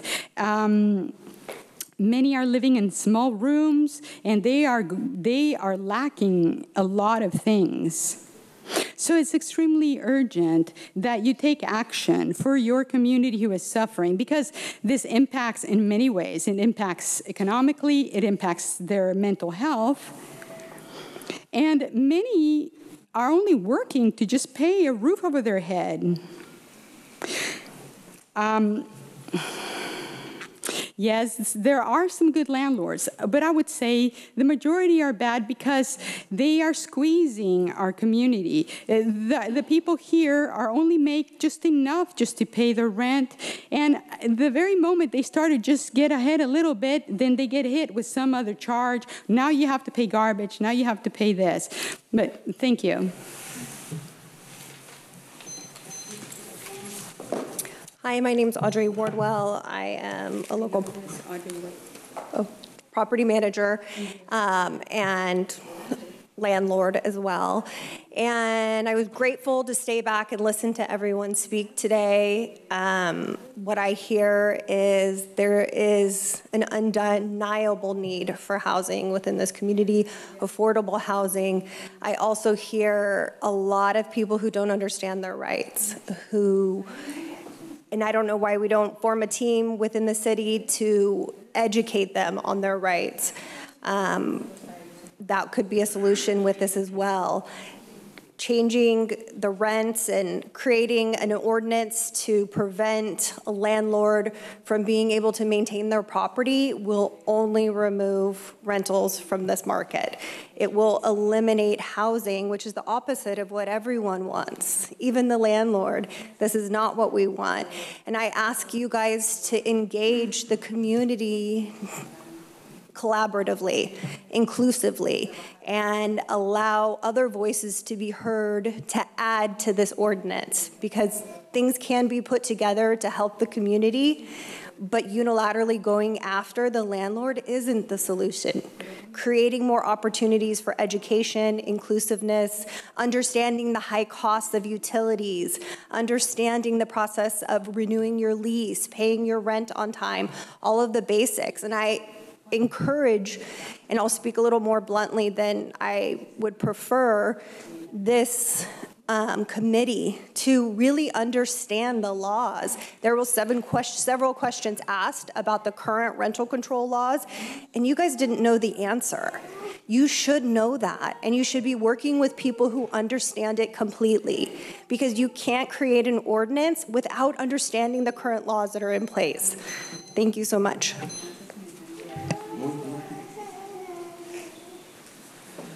Buenas tardes, mi nombre es José Albor, ya en otras ocasiones había venido por aquí, ¿verdad? Yo soy integrante de la mesa directiva de Acosta Plaza, de 303 unidades. Como yo les he comentado anteriormente, necesitamos aseguranzas en California. Nuestro gobernador, no sé por qué, las quitó de California. No hay competencia de aseguranzas. Mi asegurador me dice en mi casa personal, este año me subió $500 de aumento la aseguranza por mi casa en la personal. Los property tax este año me aumentaron también.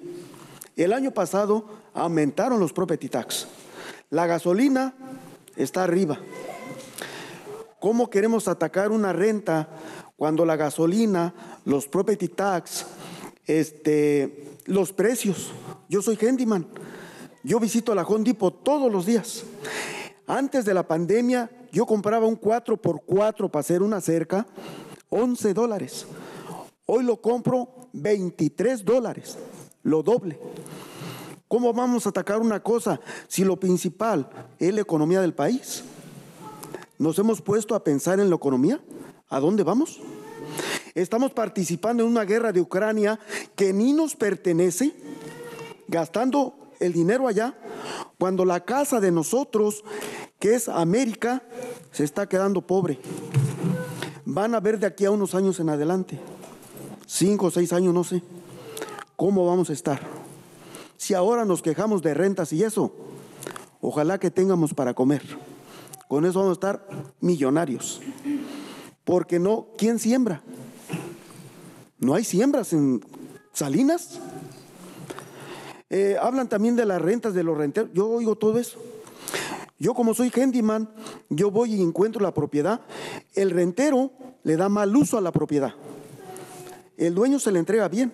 A los 2 o 3 meses le da mal uso. Mal uso al baño, mal uso a la cocina. Parece que diario fríen chicharrones en esa estufa y nunca la limpian. El lavamanos Pésimo. El drenaje tapado, cuando no debemos de poner papel sanitario en el toilet. El drenaje se atasca y se va a atascar y un día no va a salir nada. Hay un lugar donde poner las cosas de drenaje, un contenedor aparte, hay que llevarlo al bote de la basura, hay que hacer un esfuerzo por nosotros mismos. No queremos que mi vecino me arregle mi casa, el otro también, no. Yo tengo que poner de mi parte, yo mismo. Si yo no pongo nada, ¿cómo quiero que los otros me pongan? Yo agradezco por su trabajo, por su gobierno, estoy agradecido, pero hay que trabajar en ambos lados. No tiremos nomás la piedra para este lado y para allá nada. No, igualdad de derechos, igualdad de todo. Sí, y miremos los otros puntos principales. Cuando no podemos bajar los impuestos, tráigame las aseguranzas a California porque yo estoy ocupando una para la Costa Plaza. Yo quiero ya competencia de aseguranzas. Hace 3, 4 años había competencia de aseguranzas, ahora no. Por eso la que está, pues, se sube. No hay quien le compita en los precios, ni en nada. La mía está en Filadelfia, la que yo tenía aquí, se fueron para allá. Y ahora todo es por email y todo clase de arreglos. Ya ni siquiera está aquí. A ver, díganme. Yo quiero escuchar eso, que ya regresaron las aseguranzas a California, que ya la gasolina se bajó, que ya los precios en la Home Depot ya no se fueron para arriba, ya bajaron. Yo quisiera escuchar eso y que nos eduquemos, más que nada. La educación debe empezar por mí. Primero por mí y por mi casa, y luego los demás. Cuando yo no me educo, ¿cómo voy a educar al vecino? Gracias por sus comentarios. Vamos a tener tiempo para que se haga traducir al inglés. Muchas gracias. Good afternoon. My name is Jose Abon. I am with the board of directors of Acosta Plaza, or work for an organization for Acosta Plaza. The insurances in California, the governor, he took them away. This year, my insurance has gone up. I'm talking about my own property, my own home. It went up. Gas has gone up. You know, when it comes to prices, I'm a handyman. I go to Home Depot. Before the pandemic, I used to pay $11 for a 4x4. Now I'm paying $23, more than double.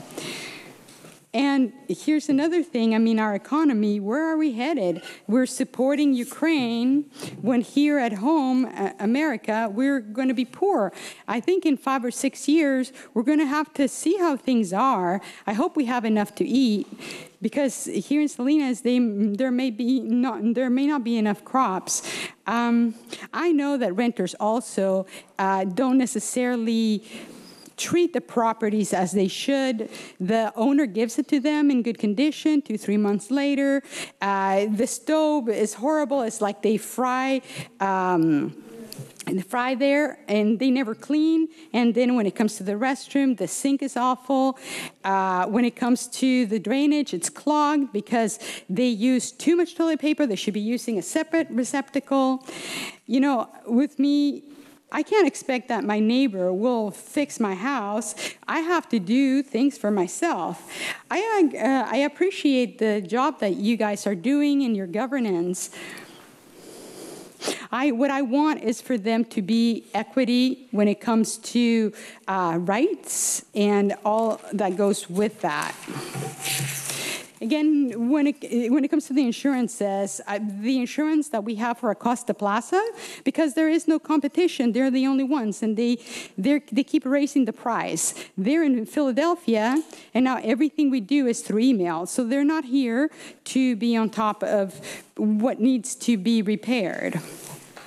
I would like for the insurances to come back to California, for the gas to go down, for Home Depot prices to go down, and that among other things. Thank you.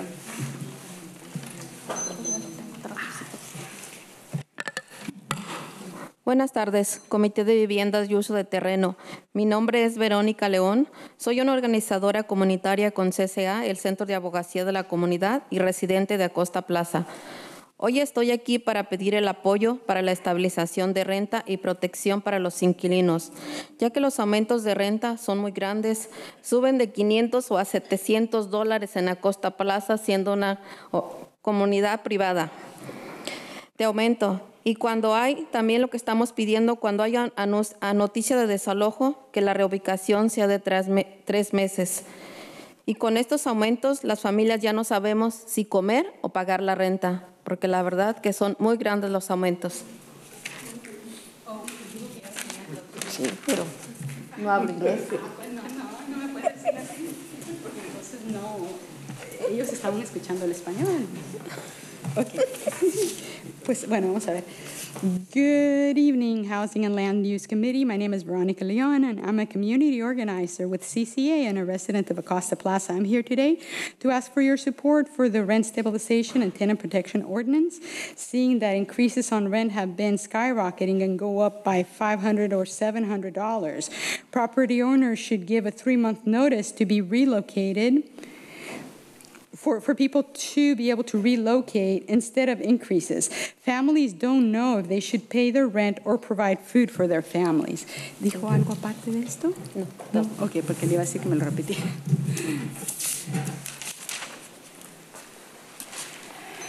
Buenas tardes. Gracias por oírnos. Siempre que me paro aquí me pongo bien nerviosa. A veces revivo el momento del año pasado, cuando nos aumentaron de renta. Buenas tardes, mi nombre es María Chávez. Donde vivo es un proyecto de vivienda de 75 apartamentos, ayudado por Hatch y Caji. Para entrar uno, compra una membresía.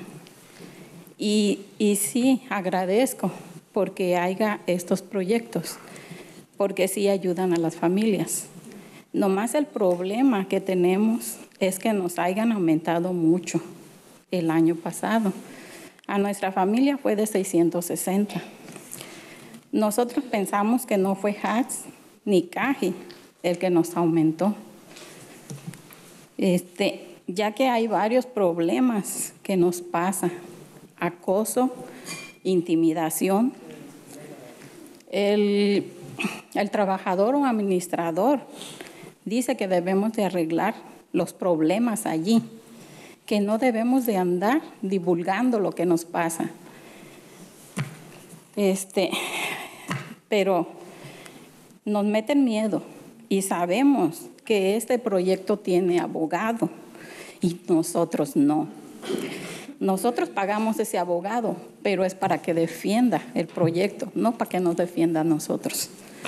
Y uno no sabe dónde ir y que nos ayude a cambiar todo eso. Cuando queremos hablar con Hatch, no nos contestan y que dejemos mensaje. Dejamos mensaje y no nos contestan para atrás. ¿Será porque no hablamos inglés? Y esto pasa. Estamos pasando por muchas cosas y todo está caro y no nos alcanza el dinero, porque eso necesitamos una estabilización de renta. Muchas gracias.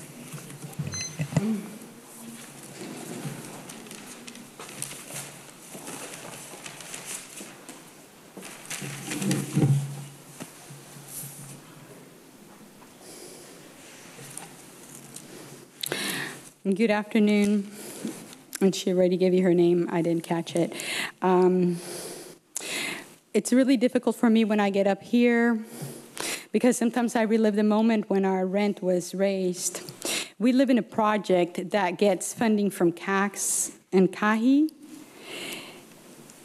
And the problem is that we don't feel that it's CAHI or CACS that has raised our rent, but our rent went up by $660. But this isn't the only problem. There is harassment where we live. The administration tells us that we shouldn't be talking about what goes on over there with others.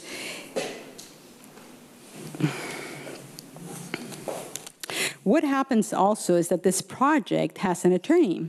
However, we pay those attorneys, but those attorneys whom we pay aren't there to defend us. When we try to speak with HUD, we leave messages in Spanish, but I wonder if it is because of this that they don't return our message. We're going through a lot, and we just don't have enough money to make ends meet. Buenas tardes a todos. Mi nombre es Teresa Merino. Soy de la comunidad chatina. Yo hablo chatino. Estoy aquí para dar mi comentario y parte de lo que he visto que está pasando en mi comunidad.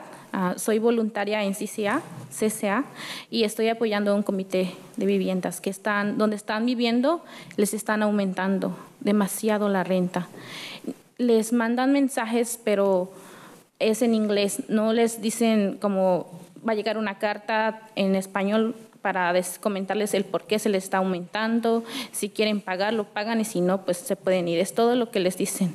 Y es injusto, porque es una comunidad pues que no entiende español, ¿no? Y no conocen sus derechos. A veces me toca que ir a ayudarles a mandar mensajes para que vengan a arreglar el apartamento, porque está en muy malas condiciones. Personas que recién se acaban de mudar, al mes ya aparece el moho en las paredes, porque nada más, como dice el señor que pasó hace rato, que entregan los apartamentos en buenas condiciones. No es cierto. Solo les dan como una maquillada, la pintura encima. Esos apartamentos necesitan mantenimiento, cosa que los dueños no quieren invertir porque ya no les conviene, pero sí quieren seguir aumentando la renta cada mes, y es muy injusto. Porque ahí viven niños que se están enfermando constantemente por la humedad. Y estoy aquí pidiendo para que haya un control de renta y protección para los inquilinos, y que no estén cobrando como los parqueaderos aparte. En algunos lugares no lo cobran y en otros sí. Yo vengo del Distrito 4. Gracias.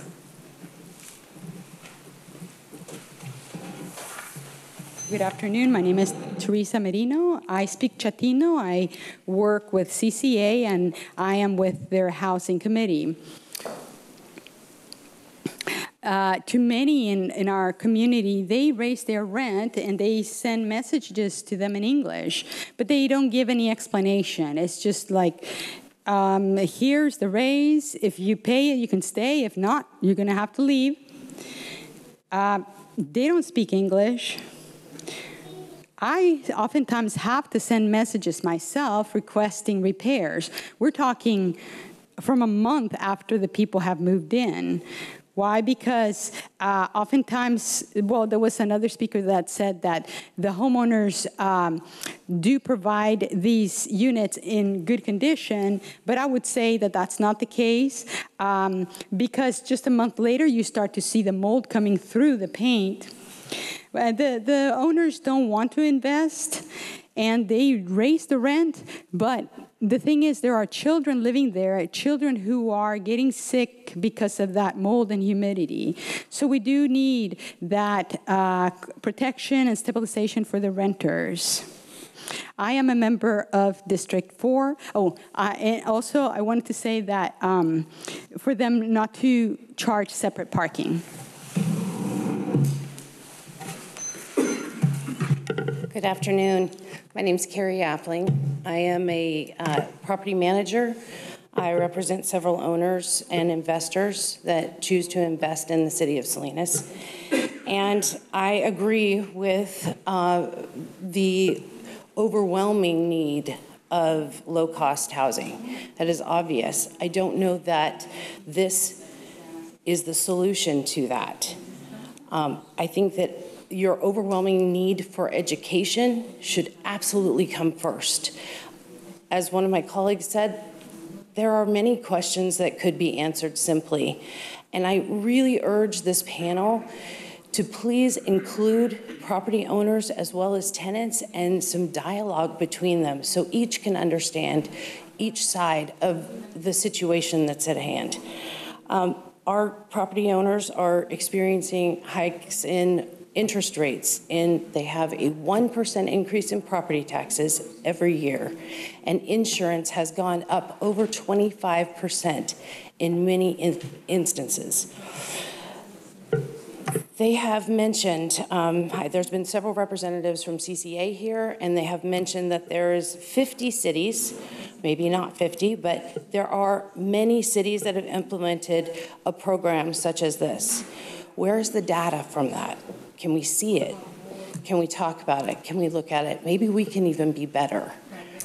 Maybe we could strive to have conversation and come to an agreement that works for everybody. But having a ordinance written this way is not the answer.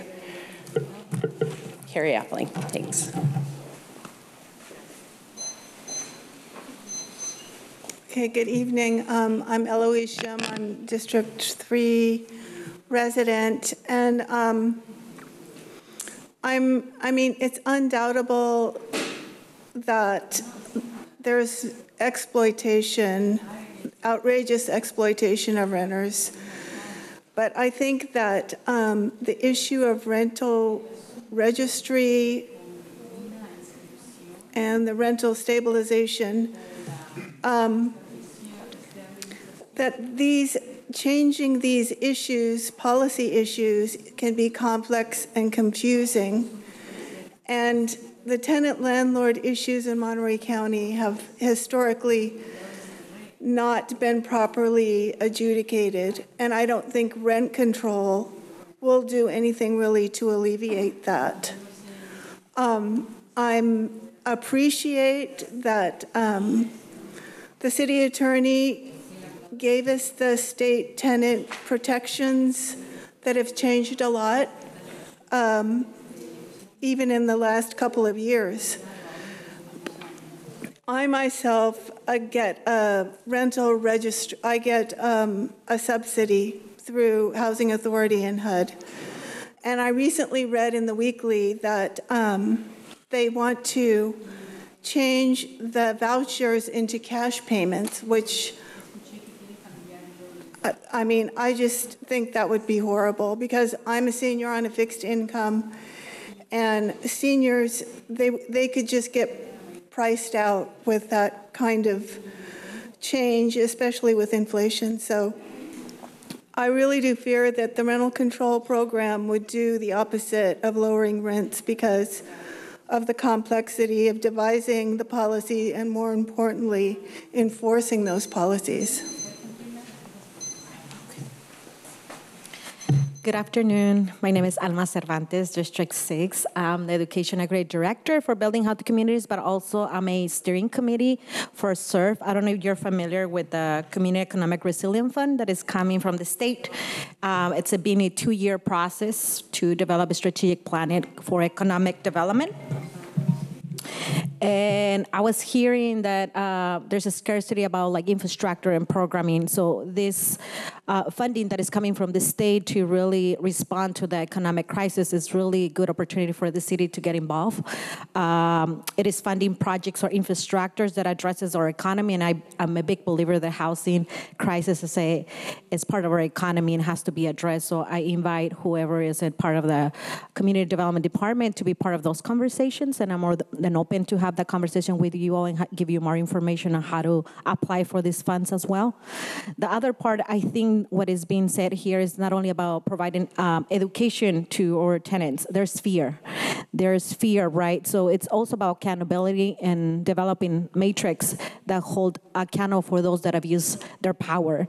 So we do have to create those infrastructure to hold accountable those that are abusing our tenants and apply that across everyone. There's a lot of education missing, not only in the community, but also those that are property owners that still need some support as well, right? So, and also I hear it's not only about bringing families, sharing their story, because that's traumatic to be reviving those stories. It's about strategies and solutions. So one of the things that I'm hearing here is that we should have strategy sessions with property owners that say that they're willing to have a conversation, and community members to really go deeper into the solutions together versus just pointing to a problem that we know what's the problem and we should be mindful of folks that are here that took the time and are reviving their trauma about housing and the issues. We could just, all of us, go to all the areas and hear about the issues by knocking doors.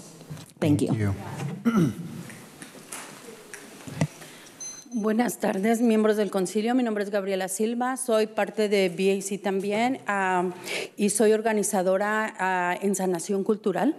Hablando sobre el tema de lo que es vivienda, sabemos que el trauma en los niños es algo muy fundamental para su crecimiento. Sabemos que estar en estas acciones que suceden en vivienda con familias viviendo 3, 4 familias en una misma casa no es saludable para ellos. Sabemos que es un proceso donde ellos no van a asimilar, tal vez ahorita no miramos el resultado de las acciones que se están tomando, pero sí vemos, vamos a ver a futuro los traumas. Entonces, es algo que vemos a diario, lo palpamos. Es triste ver familias llorando porque se han quedado fuera de casa, a personas en carro. Como muchas personas han mencionado, es difícil traer estos temas, pero son acciones que se debe de tener conciencia, porque no es el momento, sino el futuro. El futuro de nuestros niños, pensando en las familias completas, en estas acciones. Sabemos que a lo largo del resto de la reunión hubo muchas preguntas y respuestas. Sabemos que hay acciones que no nos están ayudando, pensando en el hecho de meter una aplicación, entra un costo. El hecho de la basura es un costo, todo es un costo y las familias están haciendo lo posible, recordando que fueron las personas que estuvieron en COVID, que estuvieron haciendo ese soporte a la ciudad. Sabemos que Salinas es económicamente sustentable, al igual que todo el estado. Para nosotros es muy importante traer estos temas porque podemos hacer esa acción diferente, tener esto. Y algo que muchas personas ya se fueron, pero creo que muchos se pararían sabiendo qué es lo que realmente lo que tenemos que hacer como comunidad. Si alguien se gusta parar para que se den cuenta de que la magnitud del problema. Gracias.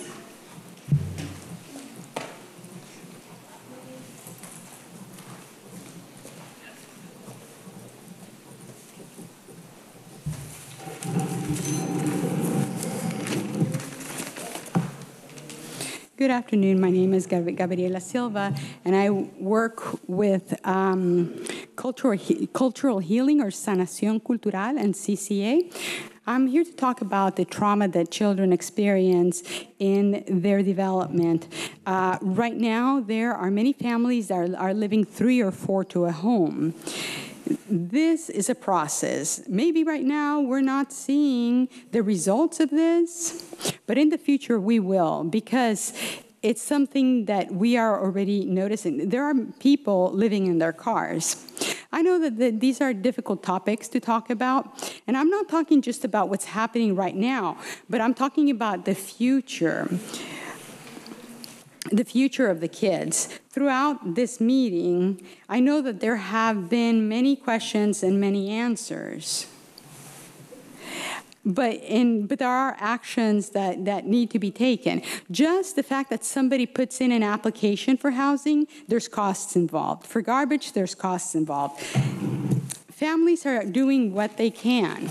These are the very families that supported Salinas during COVID. We want to have Salinas be sustainable. Many have left the meeting already, but I feel like if I were to ask that they stand up to show what a need there is, they would do so. Thank you. Thank you. Moving forward, for our next meeting, if we could have the timer on the projector, that'd be helpful so people can be mindful of staying within the 2 minutes. Thank you. ¿Necesitas que te traduzca? Oh, no, I speak English. Okay. Oh, para usted. Good evening, council members and city attorney. My name is Estrella Pacheco. I am a resident from District 3, and I am a current Salinas High School junior.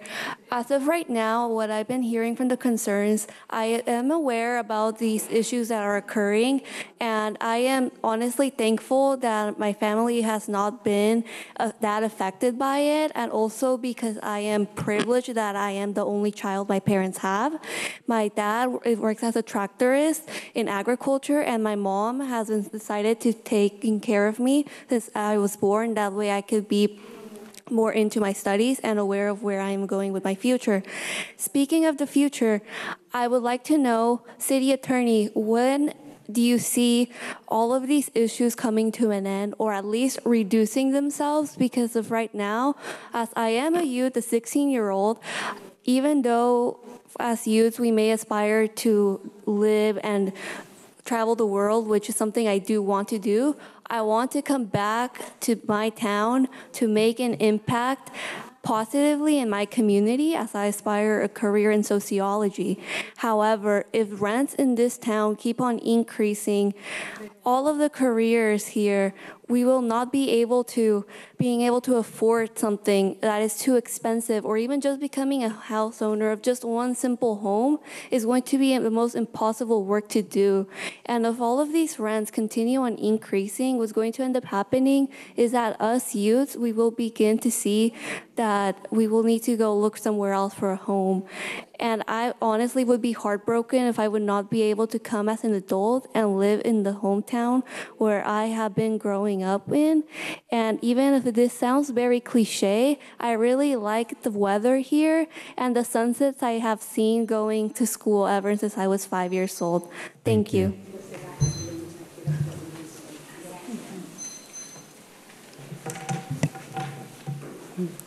Hola, buenas tardes a todos. Gracias por darnos esta oportunidad de conversar con ustedes, y de la manera más atenta vengo a pedirles y vengo en representante de mi tío que es propietario y apoyo a él.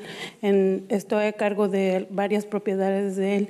En realidad yo vengo por parte de él de que está bien esta medida. Él ayuda mucho a las personas del campo, que en realidad son muy injustos los salarios. Entonces él no lo hace por negocio, él lo hace para ayudar a las personas, y él está de acuerdo que se tomen estas medidas porque no es un negocio.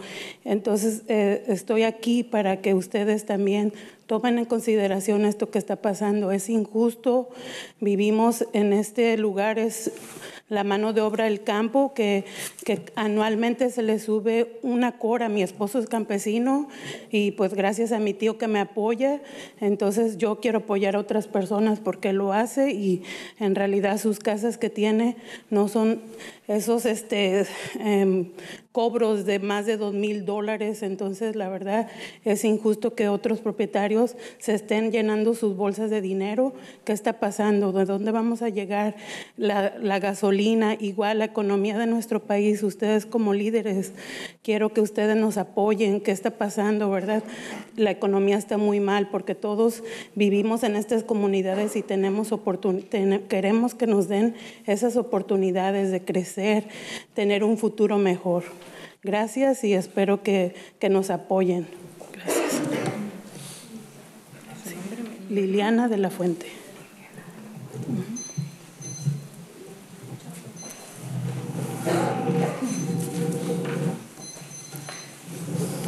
Good afternoon, everyone. I am Liliana de la Fuente. I am here most respectfully. I have come because I take care of several properties owned by my uncle. He feels that this measure is very good. He knows that wages here are unjust, and he wants to help the people, so he does agree with these measures.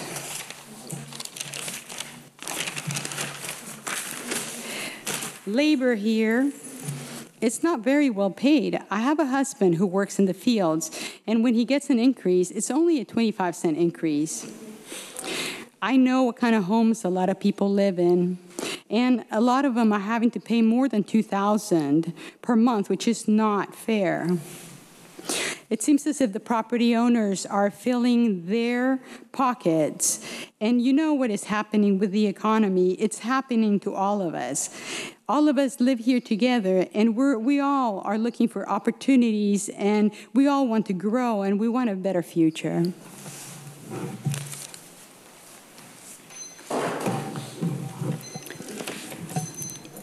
Buenas tardes, mi nombre es Marta Zárate y quiero agradecerles a ustedes por su tiempo de estar aquí, pero también quiero agradecerles por el trabajo que han estado haciendo en nuestra comunidad.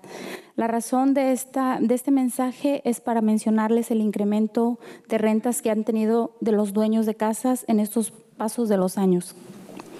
Ha sido algo que ha impactado mi comunidad y sobre todo a personas que yo personalmente conozco este inconsiderable aumento de rentas.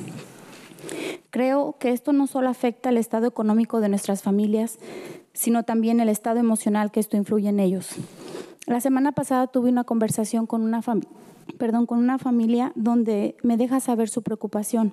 Ella renta una casa limitada con 3 cuartos porque la dueña renta el garage y un cuarto. Ella le ha aumentado en los últimos 6 meses $300 pagando $2,800 al mes. Ahora le ha pedido la casa y se le está dejando saber que tiene menos de un mes para salirse. Tiene algunos meses difíciles donde esta familia se ha sentido muy incómoda por la actitud de la dueña. Ella me ha comentado cómo se sienten emocionalmente. Gracias a Dios, esta familia ha encontrado una casa donde podrán tener una mejor calidad de vida, puesto que estarán solos como familia. Pero el incremento de renta va a un aumento. Ahora pagarán $3,200 y esa enorme preocupación les afectará económicamente y emocionalmente. Simplemente quiero expresar estas palabras para que tomen en cuenta. Gracias. ¿La nueva renta de cuánto? $3,200.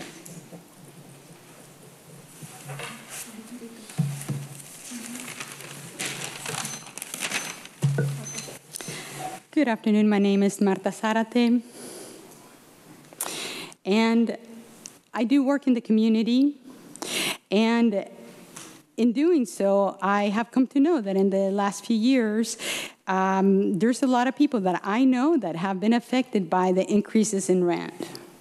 This not only affects them economically, it also affects their emotional state.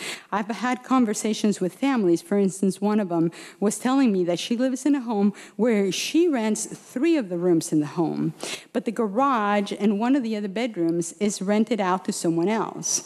Recently, the owner of the house asked for the house back. She had less than a month to get out. Fortunately, she was able to find a new home, but she was made very uncomfortable by the attitude of the owner. Now, in their new home, they are now paying $3,200.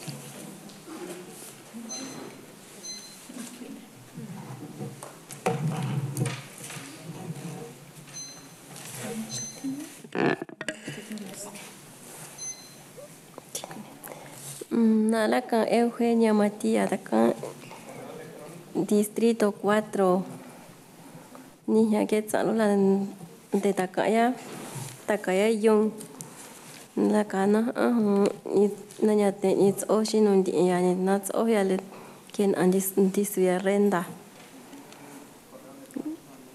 It's Ukaracha, Zukwi, Nyanzo. Ken titula chunya ninzu kukwira no apartamento hijo ken andi suya.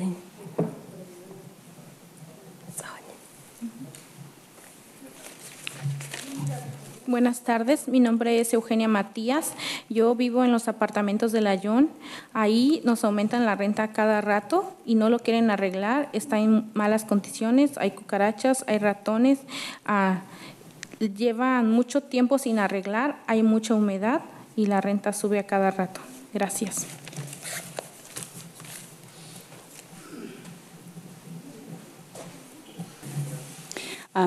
She was Chatino speaking. Good afternoon. My name is Eugenia Matia. I live in District 4. And I want to tell you that I live at the apartments on John Street, and they're in bad shape. They take a long time to make repairs, and there's mice and roaches. in the apartment, and they're constantly increasing our rent. Thank you.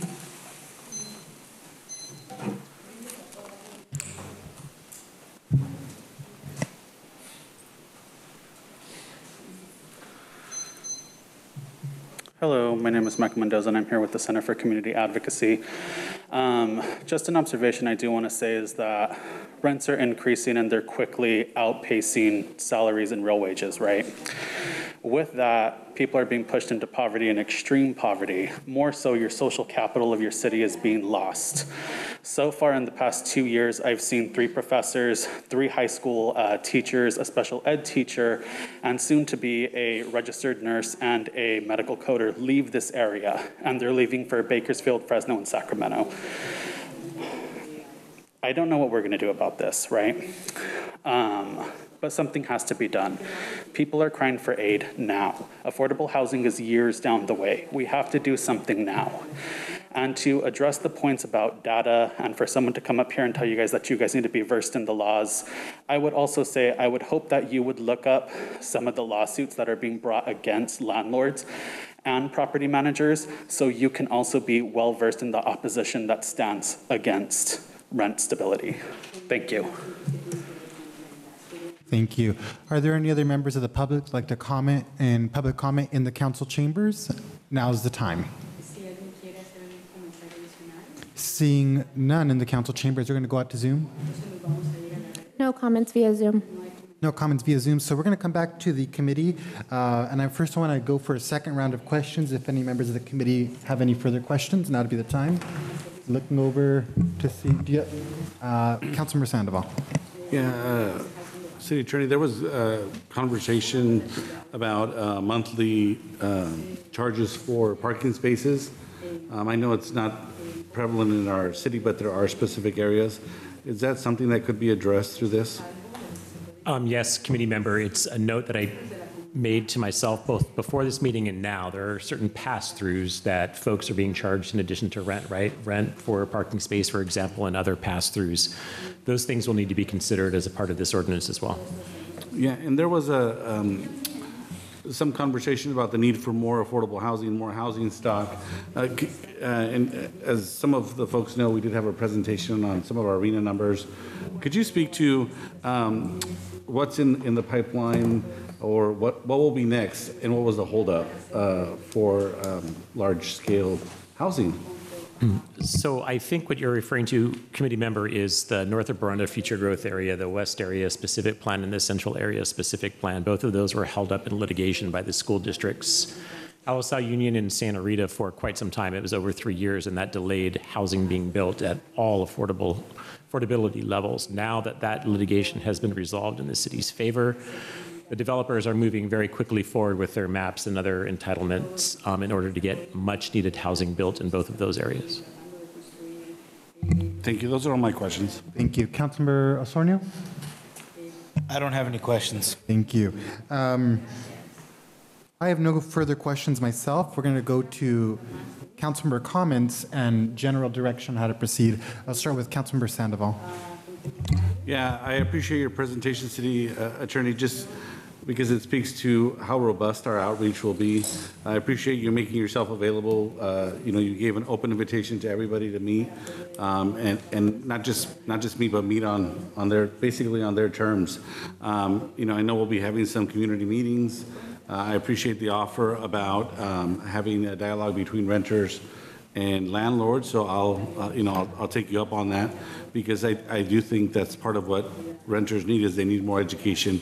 I know the city is working on robust education as well, and to help both tenants and landlords. But I appreciate that. Something does have to be done. There is definitely a substantial need in our community for something to be done. What that looks like is yet to be determined, but we encourage everyone to participate, and I just look forward to this process, and I hope we can find solutions, equitable solutions for everybody. Councilmember Osornio? Yeah, thank you, City Attorney, for meeting with folks from the community, and I do also agree that when it comes to rents and being able to create those relationships between landlords and renters, there's a really big opportunity there. I do also agree with education and making sure that folks know what their rights are as far as the renters.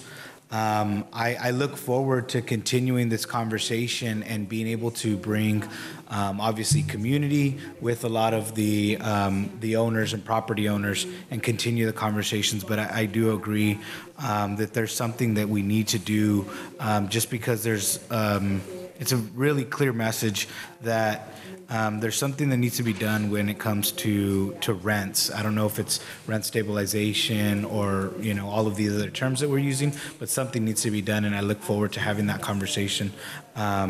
So those are my comments.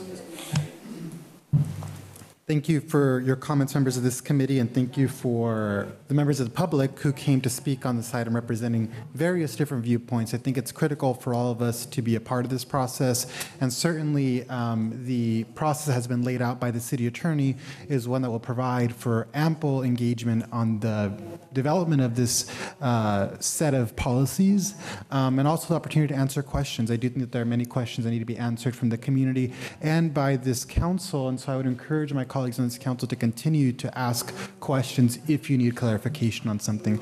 That's how you make good, informed decisions, if you ask questions to things you're uncertain about. In terms of general overall direction, I would say I do support moving forward at the creation and soliciting input on the rent stabilization ordinance, on the tenant protection ordinance, and on the anti-harassment ordinance. And so I would support that as general direction of this committee. We want to make sure we're creating an environment in our city to where nobody is being taken advantage of and people are not being abused. And I recognize that that's one that's going to make people uncomfortable at times. Discussions have to be had. But ultimately, I do have faith in our community that we will come to a compromise and an ordinance that truly uplifts our community. And that's really what's most important. Certainly, people's opinions are important to the process, but at the end of the day, we want to make sure we're protecting people in our city. And the truth is people are being abused in our city. And the truth is people are struggling to make ends meet, and they are facing housing insecurity in this moment. And so I support the general efforts to expand the creation of housing within our city, but we do have to take a multi-pronged approach to addressing this, making sure people stay housed, making sure we're creating housing, making sure we're supporting safe living conditions in our city. And I think that those goals can be accomplished through the priorities of the city and through the establishment of these 3 different ordinances. I heard landlords come and speak about the importance of not using a blanket approach in a manner that would harm good landlords. I think everyone in this room shares that goal. And what I would say to those that are fair landlords, if you are a fair landlord, then an anti-harassment ordinance would have no effect on you. If you are a fair landlord, then making sure we have ordinances in place that prevent and prohibit you from being able to evict a tenant for no reason would not pertain to you. If you are a fair landlord, then making sure that working people are not squeezed out of their rental units would not pertain to you, because what I've heard from a lot of fair landlords is they're not raising their rents to the maximum amount if they're being fair, right? But certainly 10% is far too much for working families in our city. Nobody's income goes up by 10%. And I recognize that other issues are going up that cause the management of rental units to be higher, but that is something that is provided for an opportunity to address through the ordinance and the individual rent adjustment provisions of the ordinance. But the truth is 10% is far too high for working people in our city to afford in terms of increases annually. We do need an anti-harassment ordinance, and we do need tenant protections in our city that ensure people are not being evicted without cause. And so that's my general direction for this committee, and I would just ask for a nod of approval from my colleagues if we're in agreement with that. Okay, so Mr. City Attorney, you have the general direction from this committee. Thank you, everyone, for your participation in this process. We're going to go ahead and deem this report received, and we're going to move on to future agenda items. I don't believe there's anything from staff, and is there anything from the committee in terms of future agenda items? Seeing none, At 6:03, we will adjourn this meeting.